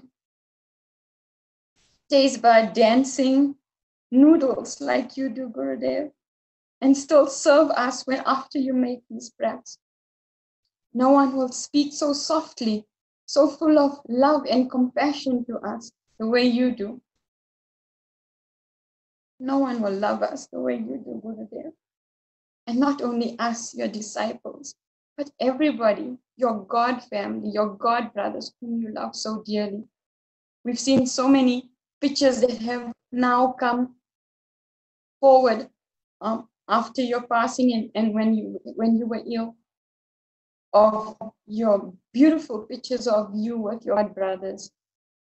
And this shows your love for everybody, Gurudev. And no one will place your loving hand over Yadav and bless him like you do. And especially, Gurudev, no one will glorify Srila Prabhupada with so much of vigor and conviction you do. No one will just take the Ujjain brahmacharis when they have to do Gundichajanam or cleaning like you do, Gurudev. And no one will cook so expertly like you do, Gurudev. No one will walk so amazing from an airport like you've just stepped out of some, like you so perfectly, like you didn't even travel for many hours with no weariness on your face and still carry yourself so regal like you do, Gurudev. Bhagavati has given so many opportunities to serve you directly. And Harinanda, and we're so grateful for the opportunities we have been given to serve you in your Bhakti form. Bhagavad also expressed that she was very anxious to cook another huge feast for you and make your favorite prep. And that would mean that all would engage in serving you directly, Guru. We understand that you have left instructions for us. And we're so grateful for everything that has been documented and all the pictures and all your quotes that we can take as your one after you left this material, after you have left your physical form. But the instructions that have left in this last week have been so profound to me. I realized that we all come alone, we have to live alone. And we have to depend on Spirit Master, Srila Prabhupada, and the Lord. Because sometimes you may put in that position and you had the entire entourage about you, although we were seemingly, which took me so long to understand this. I was very, very upset with Guru Maharaj for doing this. And I was very upset with the Lord, thinking, why did he make this happen when I was expecting Lord Krishna to make these miracles and just make everything so perfect, so good. And it all turned out the complete opposite. But I realized that your leading actually was more glorious lesson for us to learn, that we have to depend every single second on the mercy of our Spirit Master, the mercy of Prabhupada and the Lord. But you, the Gurudev, you were surrounded by very, very exalted personalities in your passing. In your classes that you were giving every day, Jane, you were like almost doing like 5 to 6 classes every day, and you stressed so much about Ekadivrats and so many things that we do. I really, really appreciated those classes so much. And when I was listening to him with Chaitanya Prabhu, I was thinking that I also became initiated. I was not taking so much shelter of you that I should have. And I realized it because of the association I was surrounded by. And when I started associating with the devotees who every time when you spoke to them, they said, it's only by Guru Maharaj's mercy, only by Guru Maharaj's mercy. I couldn't understand that. I was thinking, no, it's Prabhupada, it's Srila Prabhupada, it's Srila Prabhupada. But when I started associating more with those devotees and started understanding that actually it's only by your mercy, Srila Gurudev, that we are actually making some progress or surviving in this material world. And there was one example that I felt was when last year I was going through such a difficult patch, and I was thinking I needed to write to you because I was feeling that no matter how much I'm trying to overcome some obstacles, I wasn't succeeding, and I needed your mercy. And I didn't write. Because I was thinking, you're so busy. You have so many things to do. Like, why should I waste my time to tell you all what's happening with me and my insignificant problems? And then this year started, and it started off even worse. And I was feeling that this year was supposed to be a nice year, but it was even more intense and more difficult. And I just wanted you to say that it will all be okay. And when you did, I realized that you were, you are always taking care of us. And I was just thinking that this year, the reason why I was feeling, I didn't know that this was going to be, we would be having this coronavirus, and we would all be going through so many things, and we would have this loss of you. And I could see that this was the reason I was feeling anxious of this year, was because it's a very difficult time. When Nishingananda Prabhu was telling us that we should think of like some personal instructions, when I was dressing this morning, I was thinking of wearing my favorite color, pink and black. And then I remembered one of my God family members said, Rumaj doesn't like black. And I immediately changed from black to another color. And I was also thinking of how when Manusmita Prabhu was saying that you were so impeccable in terms of cleanliness, you would be so strict, such a stickler when it came to cleanliness of everything. You would never be unkempt in any way, not your hair, not your clothing, not even a crease on your clothing. In your cooking, in everything you did, there was so much of cleanliness.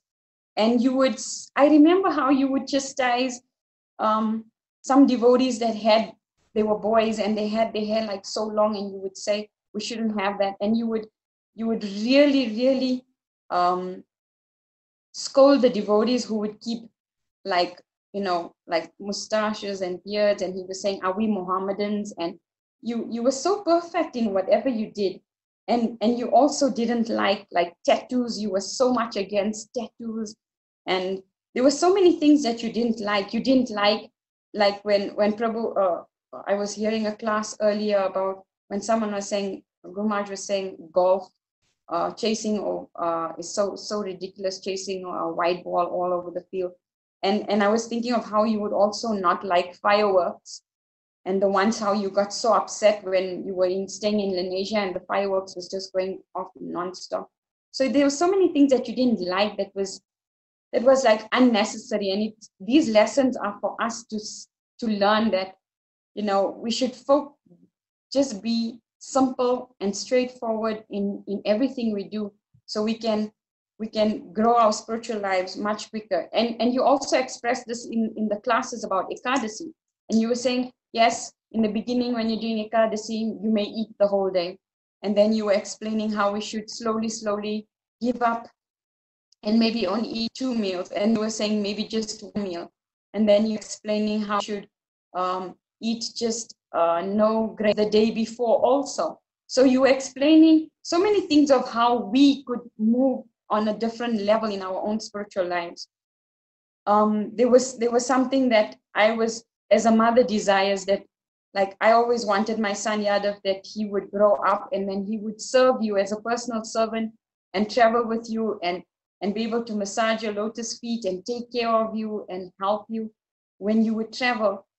And I now didn't have that fulfilled, but today he surprised me. He was like up early. He had 2 Zoom classes at 9 o'clock and at 11:30, but he helped me set up the arti trays and he cut all the vegetables for the stir-fry noodles and for the other sabjis. And he was like getting all the paraphernalia ready and the flowers and everything for the Pushpa Abhishek. And I was thinking that desire in my heart, I was feeling so strongly yesterday that, oh, Yadav couldn't serve you. And then today when he did this, it was like just that I realized there's so much things that you actually do. And that's like, it's still there. The mercy is still there. And to me, this is like so special.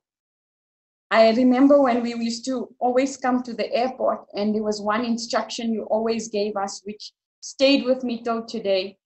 We used to always follow you and used to walk so fast, Guru Maharaj, we could never catch up with you. But when when we had a class with you at the airport, you told us, I don't want you to become Bhakti Charu goons. That means just follow me only. And what you implied was that we should go and be surrounding ourselves by all spiritual masters, get their mercy, take their association, listen to them, and relish the nectar of all the spiritual masters. And I understand also why you said that now, because every single spiritual master is part of Srila Prabhupada. And when I was listening to all the classes since the time you have not been well, and also after your passing by all your God brothers, I have been so amazed to see how you have touched every single God brother with so much of love and so much of compassion and so much of care. And that's why also you want us to also take all of the association, not you didn't want us to just like be wherever you go and only come for your classes and be around you only. And that instruction I took to heart very seriously. And I also remember I heard a class where His Holiness Bhakti Sachidanand Maharaj was saying that, Guru Maharaj, you have no envy. You have no envy for anyone in your dealings. You always encouraged every single person, every single devotee, every single disciple to do much better. And that's something that we can all learn as a God family, that we should not be envious of each other. We should always try to lift each other up in our spiritual lives. When you were giving about 5 to 6 classes every day, in the morning when I would try to hear His Holiness Bhakti Chaitanya Maharaj and His Holiness Bibi Govinda Maharaj doing their japa classes. And at the same time, your class would be on for the Bengali devotees. And I have no clue what is any words in Bengali besides Kubalobashi.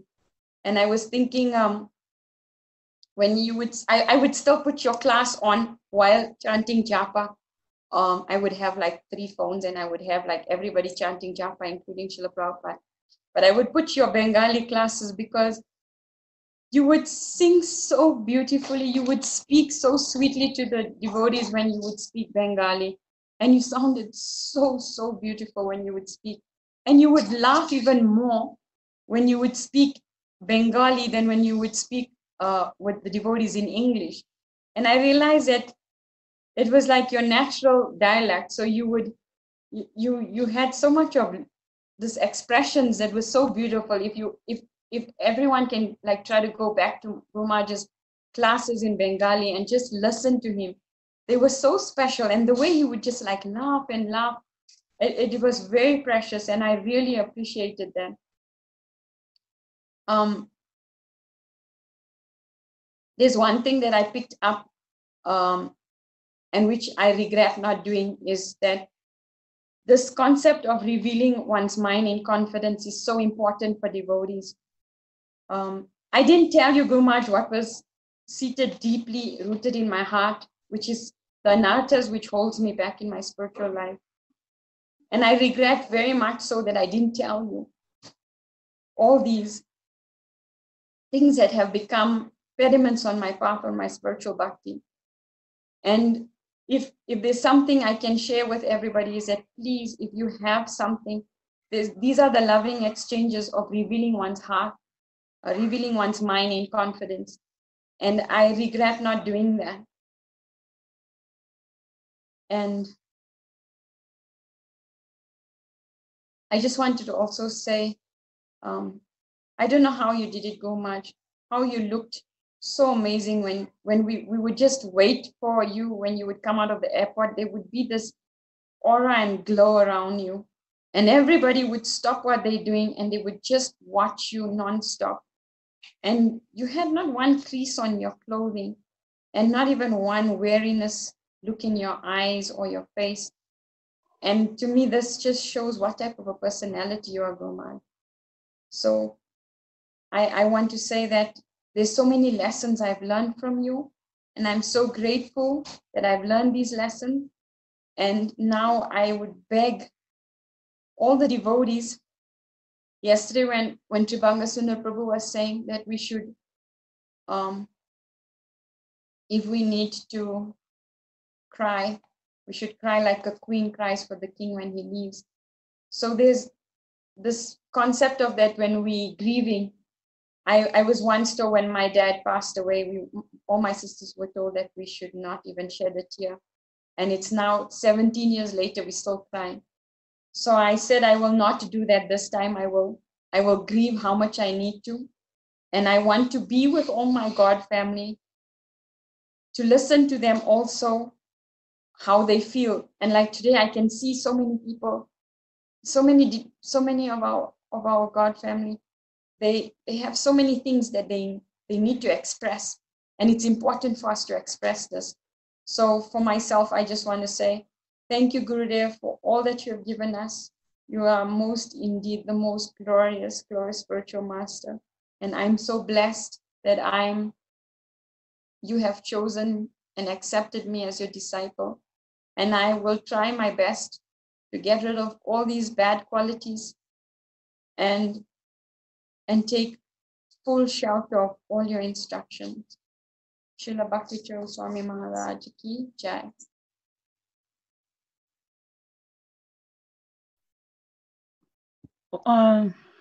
Okay, am I on? Yeah. While Rasastali was speaking about the list of things that Maharaj does not like, I remembered the one time one of Maharaj's God brothers here in Johannesburg arranged a picnic at Zoo Lake, and we all attended. And when Maharaj arrived at the picnic, first thing, his opening sentence was, "I'm surprised we're having a picnic. You know, during Srila Prabhupada's time, we never had a picnic. We're too busy trying to find ways to serve Srila Prabhupada, and we had no time for leisure. So picnics are not part of our legacy in ISKCON." And then he said, one of the things we have to do in our leisure time, if we have any, is we should meditate on ways on how to serve Srila Prabhupada. And then he had every devotee in the gathering take the microphone and make a commitment as to how we are going to serve Srila Prabhupada. And that really stuck with me. So one time when we were at the airport, I remember Amrita Radhika brought Maharaj an offering of freshly washed cherries. And she gave it to Mayur, her youngest child, who was quite young at that time, very young, to give to Maharaj. And when so in her nervousness and in her state of awe and reverence, she told Mayur, "Bow down before you give the cherries." And then Mayur was nervous himself, and she said to him, "Take your shoes out and bow down." And then Maharaj, he said, "That's not necessary. No, you don't have to scold. You don't have to force him to do this." And then he took the cherry from Mayur. So today, I don't know how old Mayur is and what's he doing today, but his elder brother Manoj will join us now. And I'm so happy to hear that Manoj will say a few words. So Manoj, please unmute yourself and speak. Hare Krishna. Can everyone hear me? Yes, thank you. So Hare Krishna, everyone. Namo Om Vishnu Padaya Krishna Prastaya Bhutale Shrimati Bhakti Charu Swami Niti Namine. Namo Om Vishnu Padaya Krishna Prastaya Bhutale Shrimati Bhakti Vedanta Swami Niti Namine. Om Jnana Timirandasya Jnananjana Shalakaya Chakshuru Militamena Tasmai Shri Guruve Namaha. So Hare Krishna, everyone. Thank you for giving me this opportunity. And I thought I'd just use this opportunity to share some of my experiences with Maharaj, and particularly a few that I remember that I thought you may also recollect, as most of you were probably with me at that time. So one particular memory that I recollect, I was probably around 10 or 12 years old, and it was at Harinamanda Prabhu's home. And, being very young, you tend to be very playful and move around, especially during class. So I remember I was probably the only child or only kid, and it was all Maharaj's disciples, and it was in Harinamanda Prabhu's lounge, the carpet area, And I remember I was sitting towards the back, and I was playful, and when there's carpet, you tend to look around what there is, because you as a kid, you're not really interested in what's going on. And I remember Maharaj saw that I was a little bit distracted, so he called me and he asked me to come sit right in front, like literally right in front of him. I even remember I was trying to sit very proper, like cross-legged and try and listen, And then he could still see that I was a little bit distracted, so I was playing with my feet, or and Maharaj, what he did then, he actually made the class almost a conversation between me and him. So every point he would make, he would ask me, okay, so what did you understand, or just to see if I was paying attention. And then I realized that, oh my God, wow, I need to really focus and listen, And I remember throughout that class, I even remember till today, it was probably like almost 15 years ago. And he even was speaking about the 9 gates.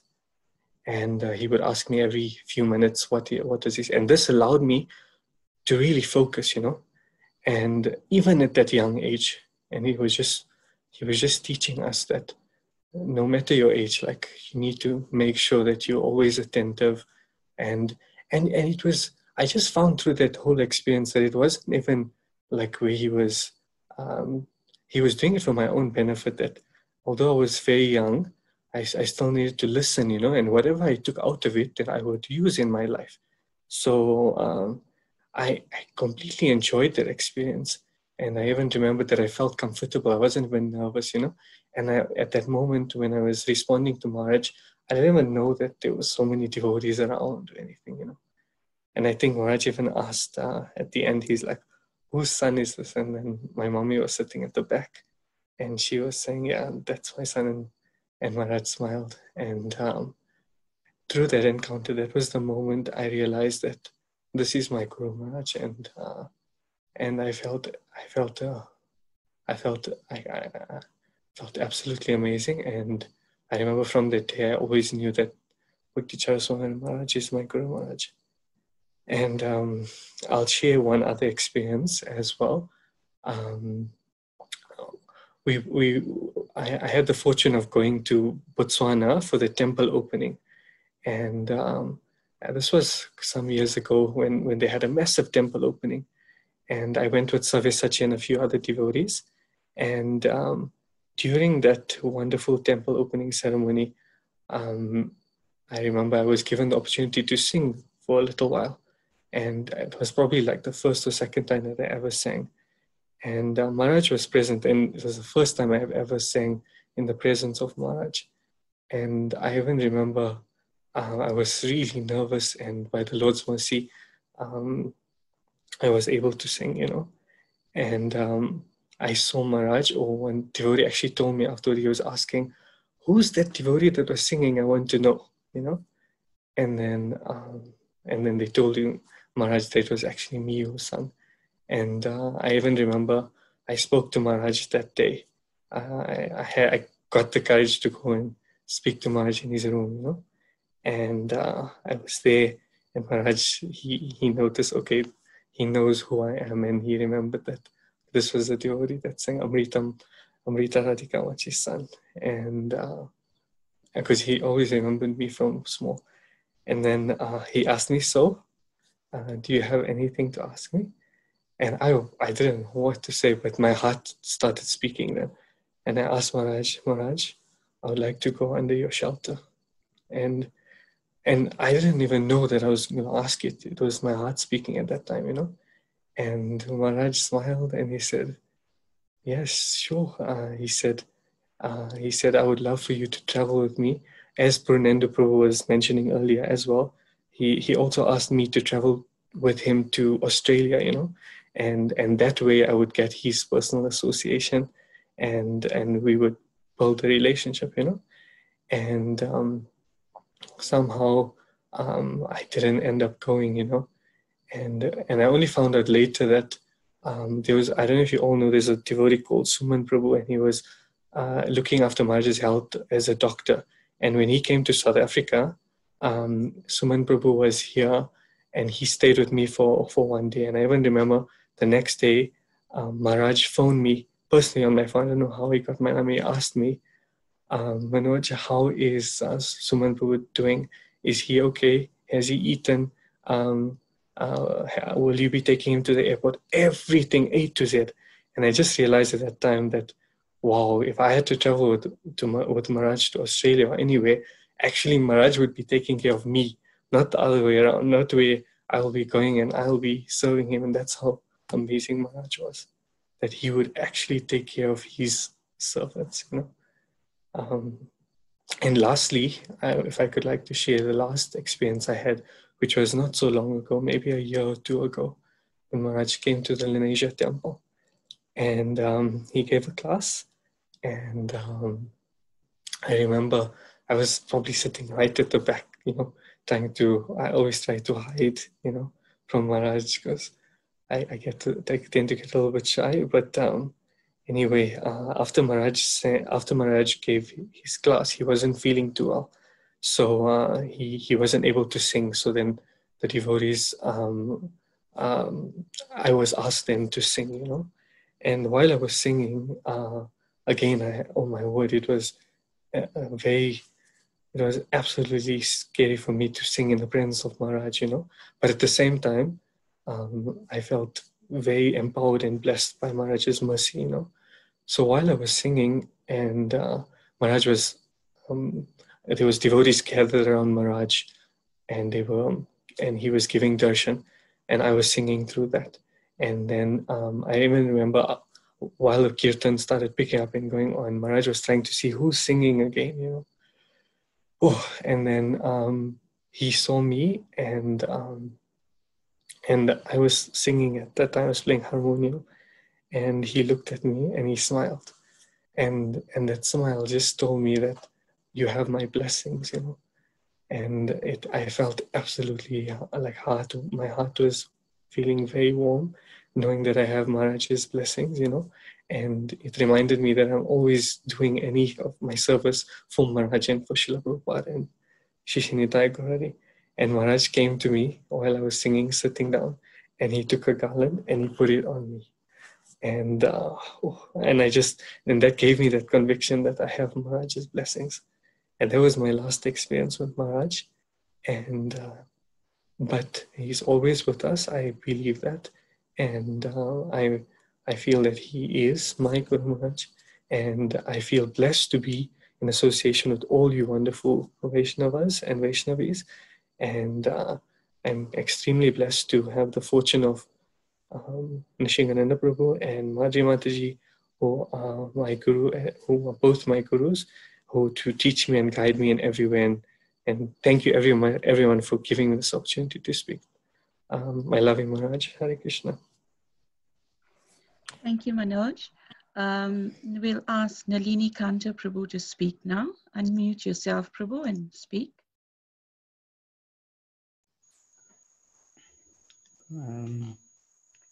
Namo Vishnu Padaya Krishna Prastaya Bhutale Srimad Bhakti Charu Swami iti namine Shnida Cheta Supraneta Vagminam Cha Rasukritam Prabhupada Agada Pranam Naumi Bhakti Charu Param Namo Vishpadaya Krishna Prastaya Bhutale Srimad Bhakti Vedanta Swami iti namine Namaste Saraswati Devi Gauravani Pracharine Nirvise Sasunyavadi Paskaryade Satarani.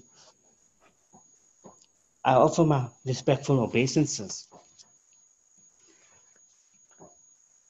unto all the Vaishnava devotees of the Lord. They are just like desire trees which can fulfill the desire of everyone, and they are full of compassion for the fallen conditioned souls. Hare Krishna, dear devotees. There are most dear memories that I have of our beloved Guru Maharaj. Firstly, I always desired to massage Guru Maharaj's lotus feet. And one day, by his mercy, he fulfilled my desire. And I was ecstatic to render this service. It was a dream come true. Afterwards, Guru Maharaj told me that my service mood is very nice, and he was pleased. Guru Maharaj is so kind to accept the service from me because he fulfilled my desire to serve him. And on top of that, he glorified me. The lesson I learned is Guru Maharaj, no matter how insignificant service you render to him, he is pleased. That is his divine mercy. Secondly, I also invited Guru Maharaj to come home, and I used to dream that Guru Maharaj would come home. One fine day, Guru Maharaj accepted my invitation and came home. It was such a blessing to have Guru Maharaj, knowing that he made time from his busy schedule for us. Guru Maharaj kept his promise, so I learned to always fulfill my promise to others. I also learned that it is important to make time for devotees. I am so grateful to Guru Maharaj for giving us Uddhav Gita classes every day during the lockdown period. He was so thoughtful that he chose this topic to help us cope with this worldwide pandemic. He gave us the sword of knowledge to cut the attachments from this material world. In conclusion, I am so proud that Guru Maharaj is such a true servant of Srila Prabhupada and a fearless soldier and a fierce preacher. I am eternally grateful to Guru Maharaj for teaching me these lessons and always loving and guiding me. I pray to Guru Maharaj that I can be fixed up in my Krishna consciousness and always serve his lotus feet and please him. I pray to follow in his footsteps, which is difficult, but I'll try, and be fully dedicated to Srila Prabhupada and ISKCON. I would also like to thank the following devotees who gave us, who helped us in our Krishna consciousness. His Grace Nrsingananda Prabhu, Her Grace Madhuri Mataji, His Grace Harinamananda Prabhu, Her Grace Bhagavati Mataji, all the Vaishnavas who were so caring to us. We thank you. I love Guru Maharaj, we love Guru Maharaj, and hope that we can follow in his footsteps. Hare Krishna, thank you. Hare Krishna, Prabhu. So at one of the retreats that Himanga Prabhu had arranged, actually Himanga Prabhu, those retreats were so amazing. It was such an amazing service that you did. I'll be forever indebted to you, and I'm sure Maharaj is unlimitedly pleased with your efforts there and in the future. Maharaj made a statement in one of those retreats that stuck with me also. He said, in glorification of Srila Prabhupada, he said, it's like when we stand right in front of a mountain, we may not understand the greatness of the mountain, but as we step away from the mountain, we realize how great and how huge, how magnanimous that mountain is. So, and Maharaj was saying that as they were serving Srila Prabhupada, they were so busy to notice many things. But now, as the years are passing, after Srila Prabhupada's disappearance in his physical form from the planet, they are relishing so much more the glories of Srila Prabhupada. And I pray that the same thing is happening in all of our hearts and continues to happen in regards to Maharaj. I recall that in the times when Maharaj came to the Lanesia temple, he was one of the few speakers who could pack that temple room until it overflowed right to the entrance.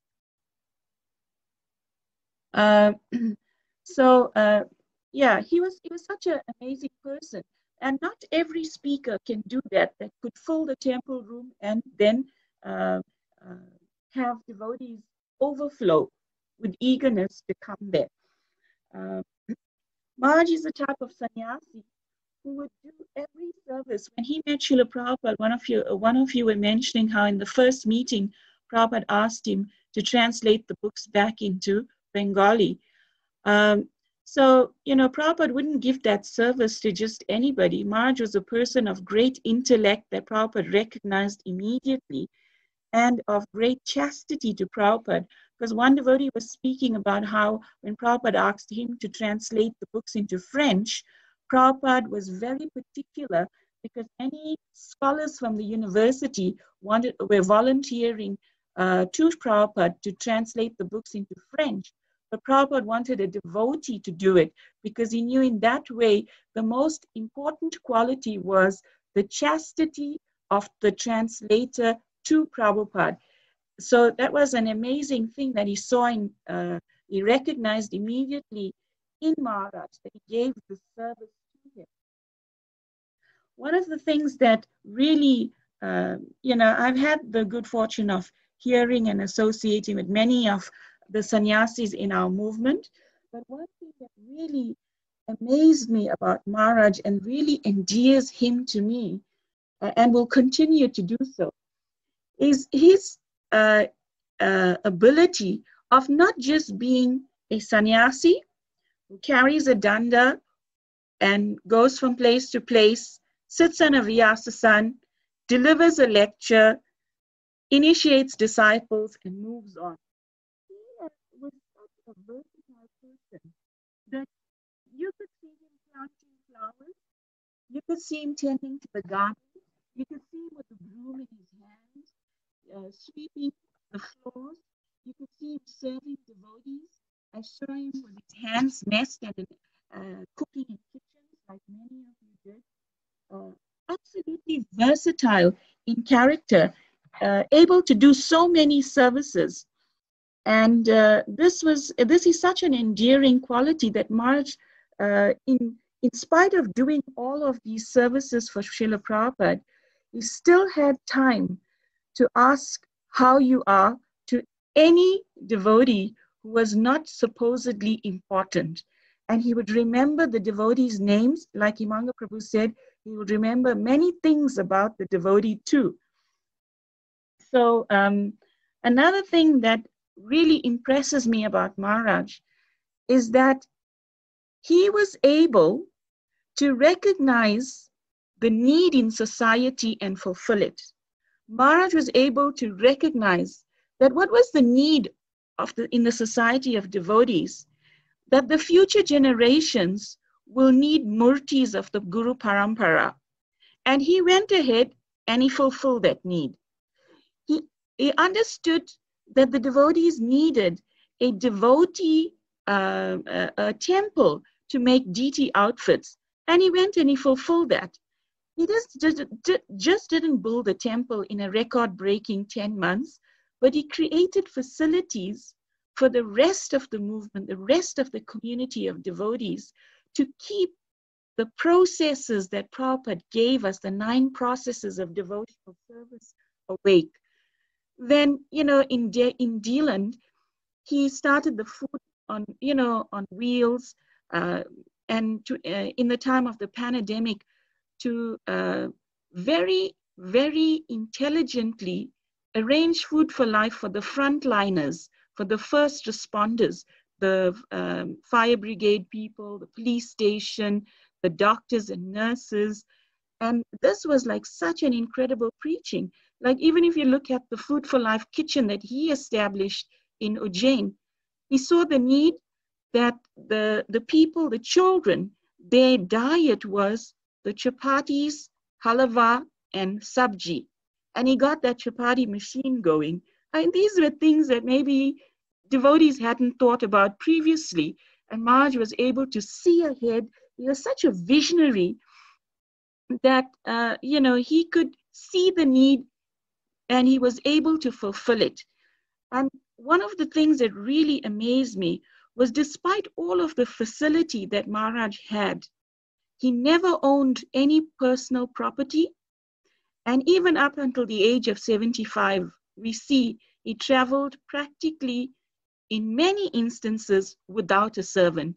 Few times he traveled with a servant, and many times it was not the same servant. It was always somebody different. because it was such an amazing sense of renunciation and his dependence on Krishna that he would understand that Krishna was always protecting him. Prabhupada was always protecting him. And just in conclusion, I wanted to say that yesterday I was listening to one of our friends from Chowpatty. Actually, he's in America, one of Radhanath Maharaj's disciples.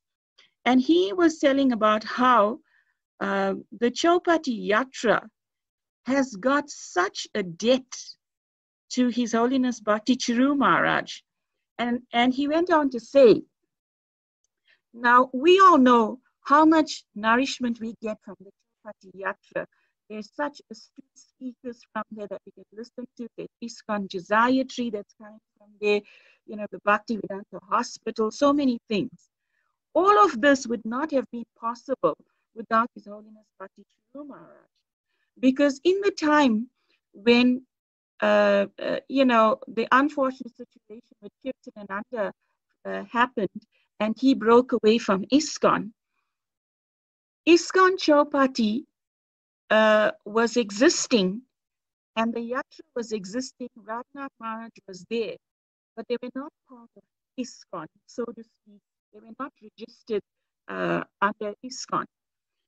And Radhanath Maharaj explains that at that time, when he was suffering the pain of separation from his god brothers and god sisters, and not being able to associate with them, he said the first person on one Sunday to call him while he was in Juhu was His Holiness Bhakti Charu Maharaj. And Bhakti Charu Maharaj said to Radhanath Maharaj at that time, "Can I come over to Chowpatty?" And Radhanath Maharaj was so excited and he said, "Yes, Maharaj, you are always most welcome." So Maharaj explains that during the Sunday feast lecture, Bhakti Charu Maharaj, right in the middle of the Sunday feast lecture, entered the temple room. And as he walked towards Radhanath Maharaj, he hugged him, and it was such a situation that many of the devotees in the room were tearing. And then Maharaj proceeded to, Radhanath Maharaj lovingly gave him an opportunity to speak and address and give his association to all of them. And at that time, His Holiness Bhakti Charu Maharaj was saying that whatever difficulties you had, all those people are now long gone, they are gone. Please come back now you come back under Prabhupada's shelter. And that was the turning moment when ISKCON Chowpatty became ISKCON Chowpatty. And it was all due to the love, the kind heart, like Prabhupada explained. A devotee should have the heart of a Bengali mother.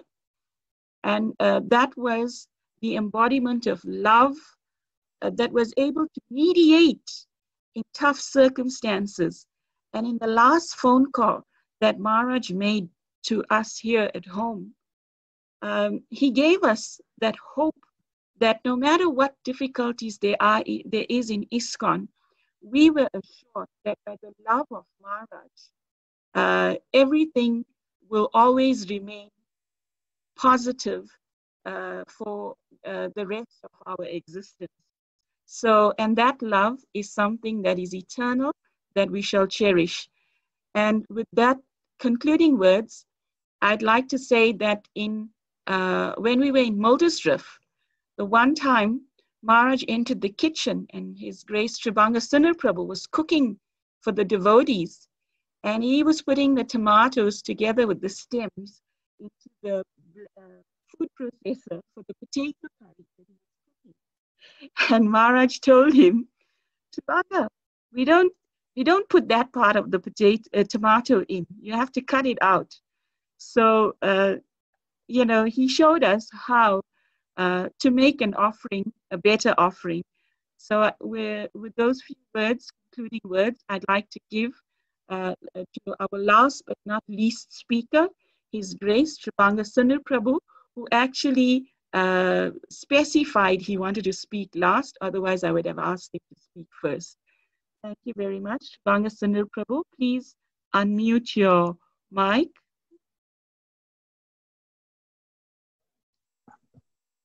His Holiness Bhakti Charu Swami Maharaj Ki Jai. So I hope you can hear me and see me also. You can see I haven't shaved since March. Can you hear me? We can hear you. And okay, so that's good. Yeah, now you can see I haven't shaved for a while. I mean, since Maharaj went to hospital. Of course, we couldn't really determine what the outcome would be like, whether Maharaj would survive his ordeal at the hospital. And of course, you could say, you know, we were in denial of the real situation, and we always had hope, and we were praying and depending on Krishna. So that is the mood. And Prabhupada taught us that, actually, because they were praying for Srila Prabhupada also to remain on this planet, even though his body, from the external point of view, was being ravished by diabetes.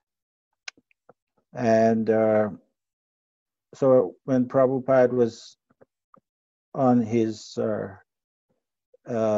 bed in Vrindavan, of course, many of his disciples gathered around him during the last days, including His Holiness Bhakti Charu Swami Maharaj, as you heard, was his very intimate servant for some time before that.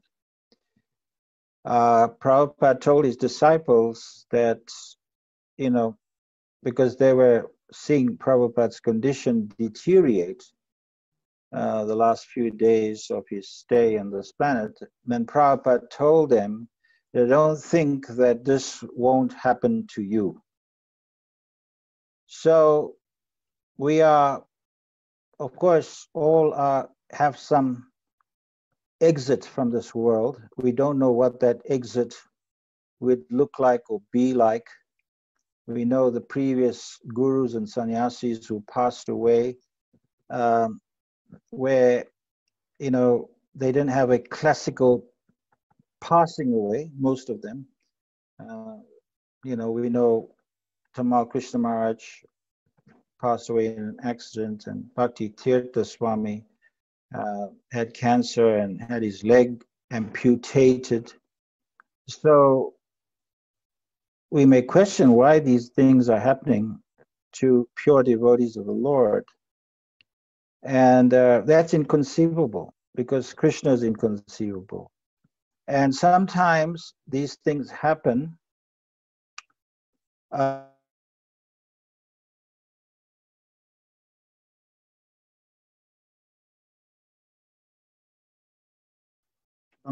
think we lost you there.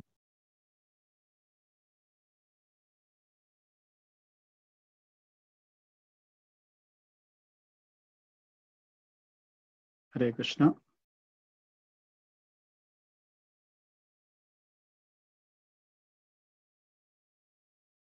devotee.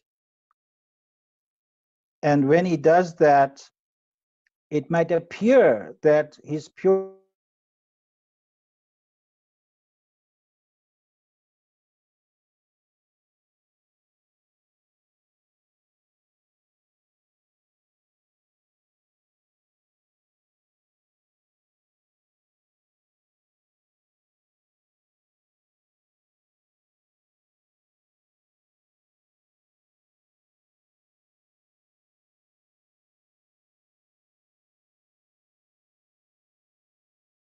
Indicating he wasn't in pain. So when Haridas Thakur was whipped in 21 marketplaces,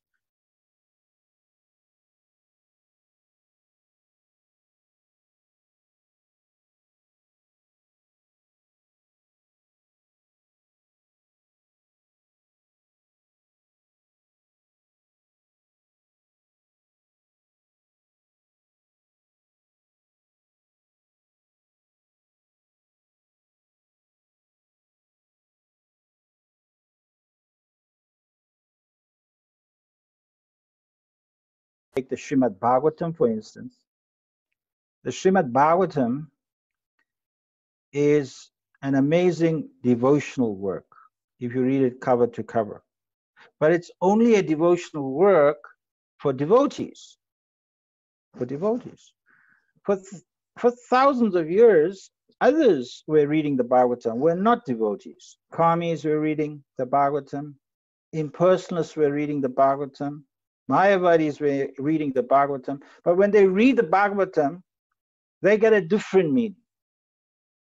The meaning of Krishna, the Supreme Personality of Godhead, does not enter their hearts. No, that does not enter their hearts. No.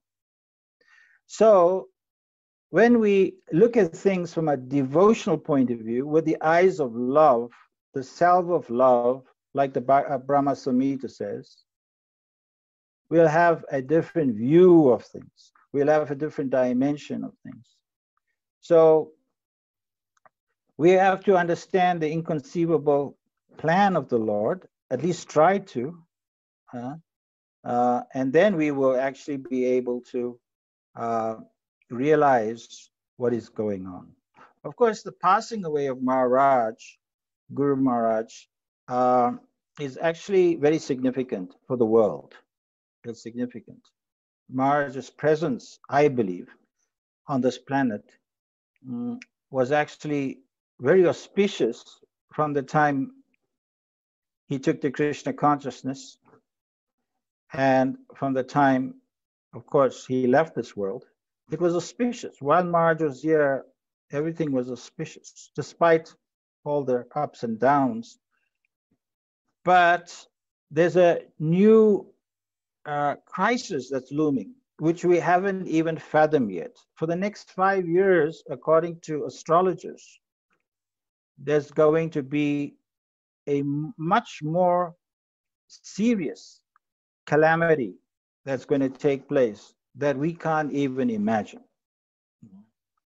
So, of course, we could say, well,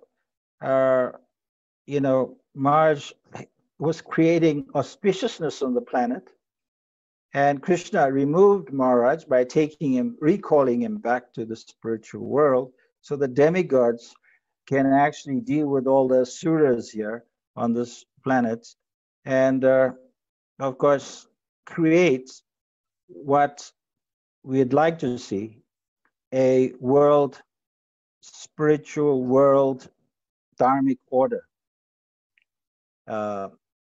in the near future.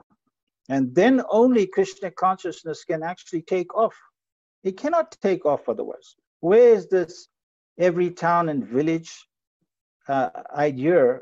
It'll never manifest on this current level of the way things are. But Yara Deke Tarakara,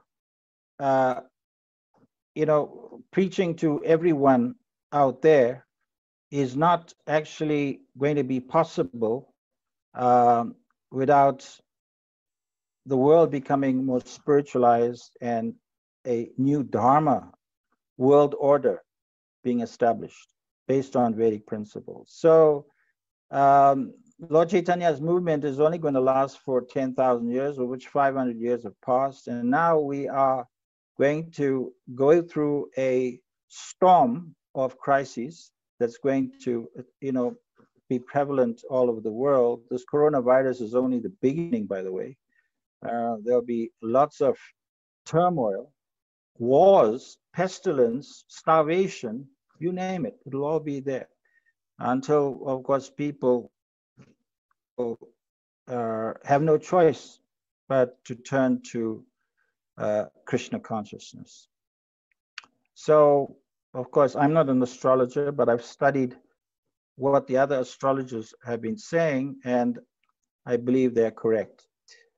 In terms of my personal experiences with Maharaj, of course, there are many, and of course, we don't have the time to go through all of them.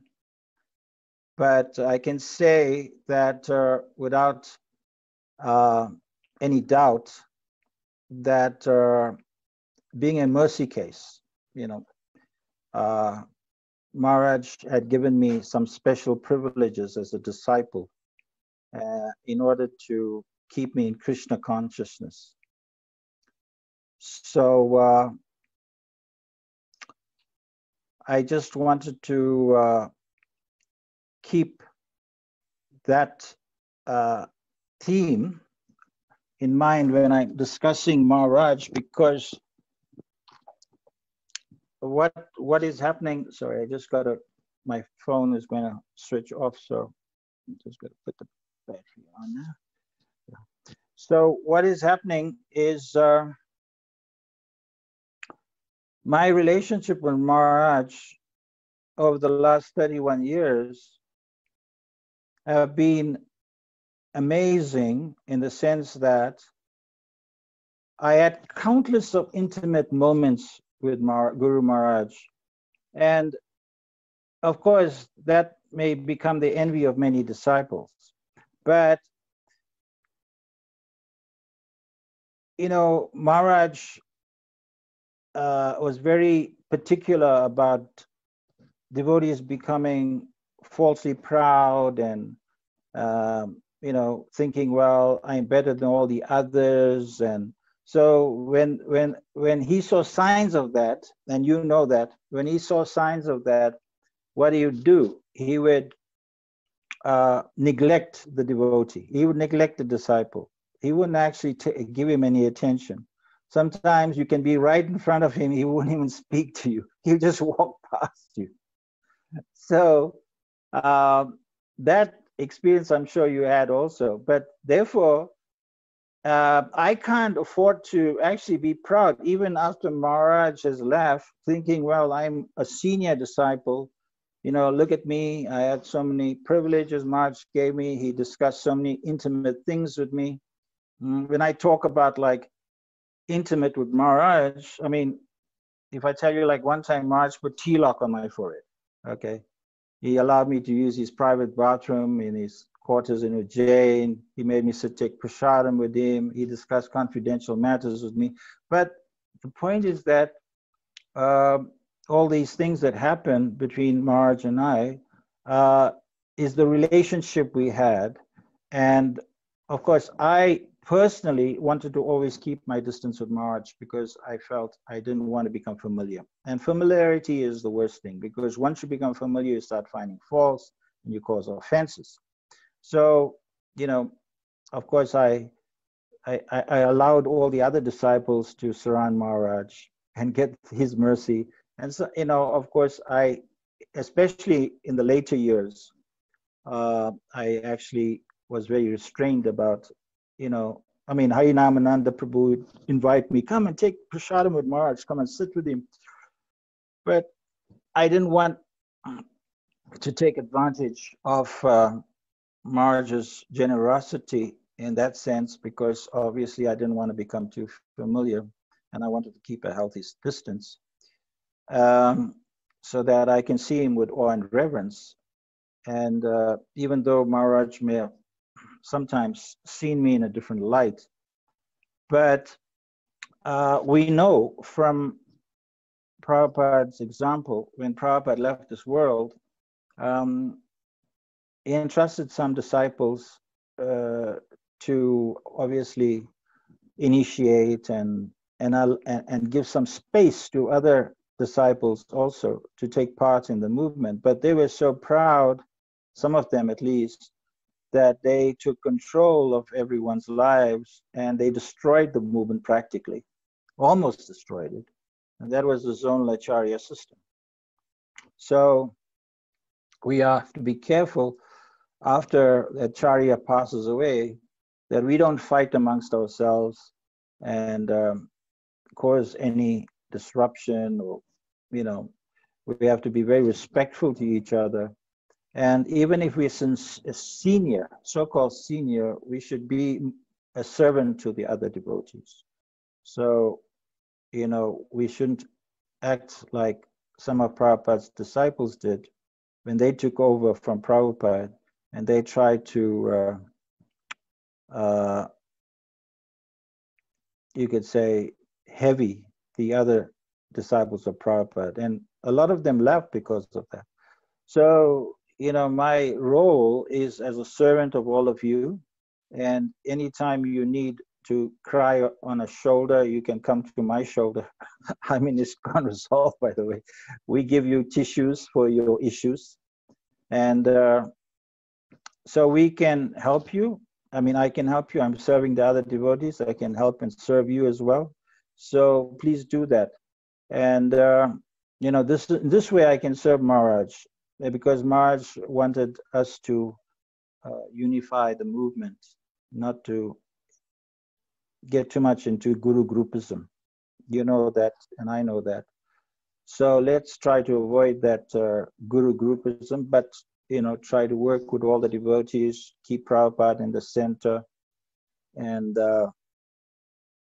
yeah, there's something I wrote formally that I wanted to post. I probably would post it on the chat, you know, the WhatsApp, which you can read, about what Maharaj said about keeping Prabhupada in the center, and how it will help us in any eventuality.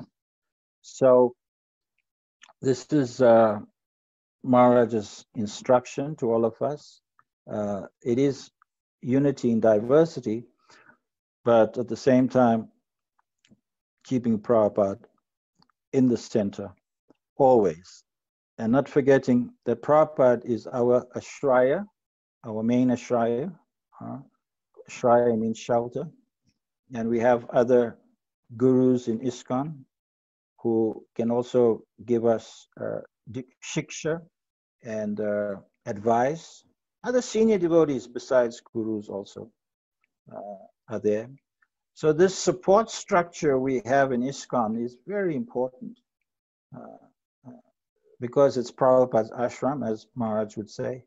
It is not his ashram, not any particular guru's ashram, and therefore the support structure is for all the devotees, all the disciples, irrespective of who their guru is. And in the future, many gurus will leave their body. And so if we strengthen the support structure for everyone, we'll have a better movement, and we will grow and defeat Maya, which is actually attacking the world in every corner. So I know it's getting late, and I don't want to take too much of your time, but thank you for giving me this opportunity. And I'm so impressed with everyone's sincerity, because just by hearing all the devotees speak, I actually feel more insignificant in front of them, because, you know, I haven't really made much of a contribution in Maharaj's service, as you all have. You're really exemplary, and continue that in the spirit of separation. Vipralamba is our mood. Lord Chaitanya Mahaprabhu taught us that. And that is more exciting and more relishable than actual, you know, being in the presence of the Lord or his pure devotee. So that is the secret of Chaitanya Mahaprabhu's philosophy, this Vipralamba Seva. And that's why he spent so much time in Jagannath Puri, because he was also in that mood. And so we can also develop that mood with Guru Maharaj by following his instructions, and internalize those instructions and also follow them. And so Maharaj said in that video clip I sent out today, that actually the test of the disciple after the guru leaves will be how he or she attaches herself or himself to the instructions and follow them strictly. So that's what we have. That's Guru Maharaj, he's present in his instructions. And don't forget that. So thank you very much. I really appreciate your association and your love for Guru Maharaj also. And let us keep things together so that we can be an inspiration to all the other disciples of the other gurus. Okay, Hare Krishna. Hare Krishna. Thank you very much, Trimangasundar Prabhu, for those wonderful words and encouragement, and also to support and help the devotees that are having challenges or issues. He will provide the tissues, so don't forget. We'd like to thank all the devotees for staying until this time. We also like to thank Zoom for giving us a gift to continue the session. And we will have other sessions for devotees like this, if the need arises, to share our experiences. I definitely cherished everyone's heartfelt, sincere, and genuine inspiration and glorification of Guru Maharaj. I'd like to conclude by reading a letter to Satyadhana by Srila Prabhupada, Calcutta, 20th February 1972. Srila Prabhupada writes in the letter, "So far personal association with the Guru is concerned, I was only with my Guru Maharaj 4 or 5 times. But I never left his association, not even for a moment. Because I am following his instructions, I have never felt any separation. There are some of my god brothers here in India who had constant personal association with Guru Maharaj, but who are neglecting his orders. This is just like a bug who is sitting on the lap of the king. He may be very puffed up by his position, but all he can succeed in doing is biting the king. Personal association is not so important as association through service." So we again stressing the importance of following Guru Maharaj's instructions, keeping Srila Prabhupada in the center, serving the mission of Srila Prabhupada and Guru Maharaj. And by doing this, serving the devotees, following Prabhupada's instructions nicely, we will find that our relationship with Guru Maharaj will become stronger and stronger. And we will be able to experience his presence even greater now than before by following his Vani. Because we will actually realize as our Krishna consciousness mature that the Vani of the spiritual master, the instructions of the spiritual master are non-different from the spiritual master. So we will experience that, and we will also, by the blessings, mercy of the spiritual master of Bhakti Charu Maharaj, of the Vaishnavas, and through the process of Krishna consciousness, as Srila Prabhupada said, there is an ISKCON in the spiritual world. We will also, one by one, by Krishna's mercy, we will also return back to the spiritual world in the shelter and the service of Guru and Krishna. Thank you very much for everyone. We will end here. And should we end with a little kirtan? All right, so we'll end with Nishingde Pranams. We'll sing Nishingde Pranams, and then we'll end.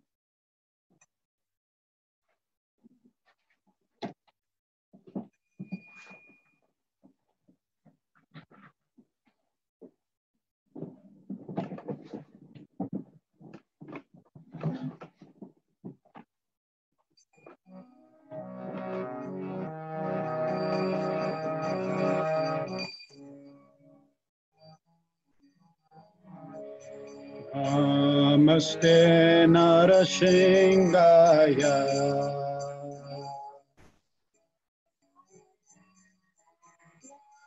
Hiranyakashipu Vakshaha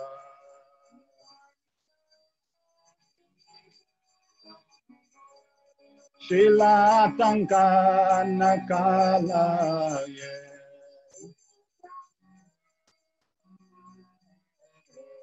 Ito Nashinga Paraka Nashinga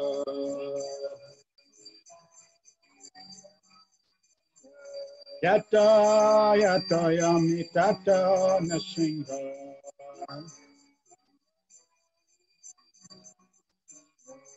Ahi Nashinga Hidaya Nashinga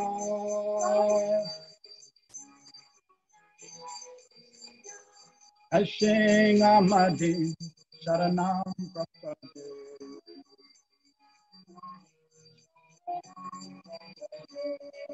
Tavakara Kamalabare Nakam Adbhuta Shinga Dalita Hiranyakashipu Keshavadita Harahari Rupa Jai Jagdisha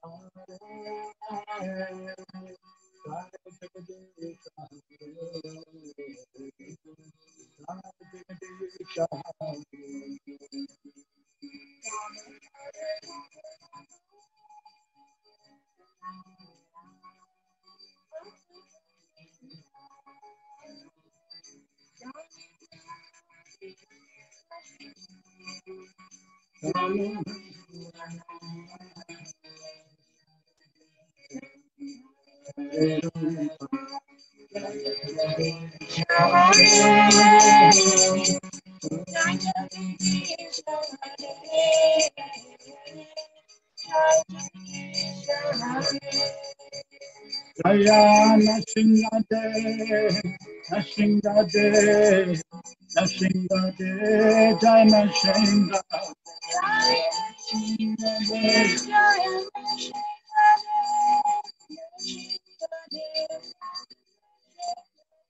Jaya Prahlad Maharaj, Prahlad Maharaj, Prahlad Maharaj, Jai Prahlad Maharaj.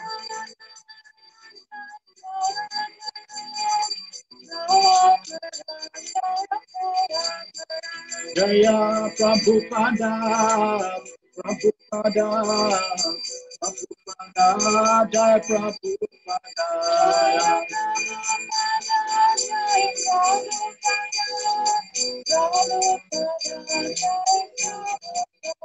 Jaya Bhakti Charu Swami, Jaya Guru Deva, Bhakti Charu Swami, Jaya Guru Deva.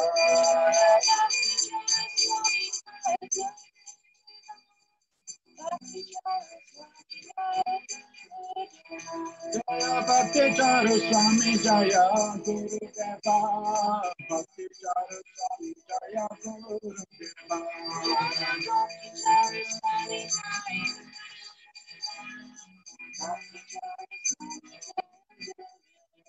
Yes, I go Haribo, Haribo, Haribo, yes, I go Haribo.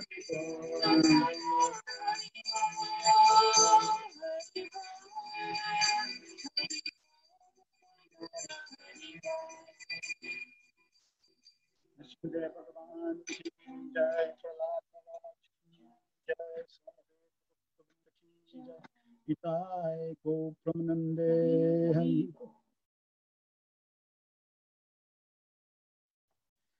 Hare Krishna. So thank you very much for everyone's attendance. We will end here, and we hope you all have a wonderful night's rest, and you don't need to have a safe travel home because you're already safe at home. Stay safe and please be careful. Don't be negligent. The coronavirus is right now at a very critical juncture in South Africa and across the globe. We are at a a rise, a critical peak. And if we don't take care, we can get infected. So please take care, stay at home, and be Krishna conscious. Thank you. Hare Krishna.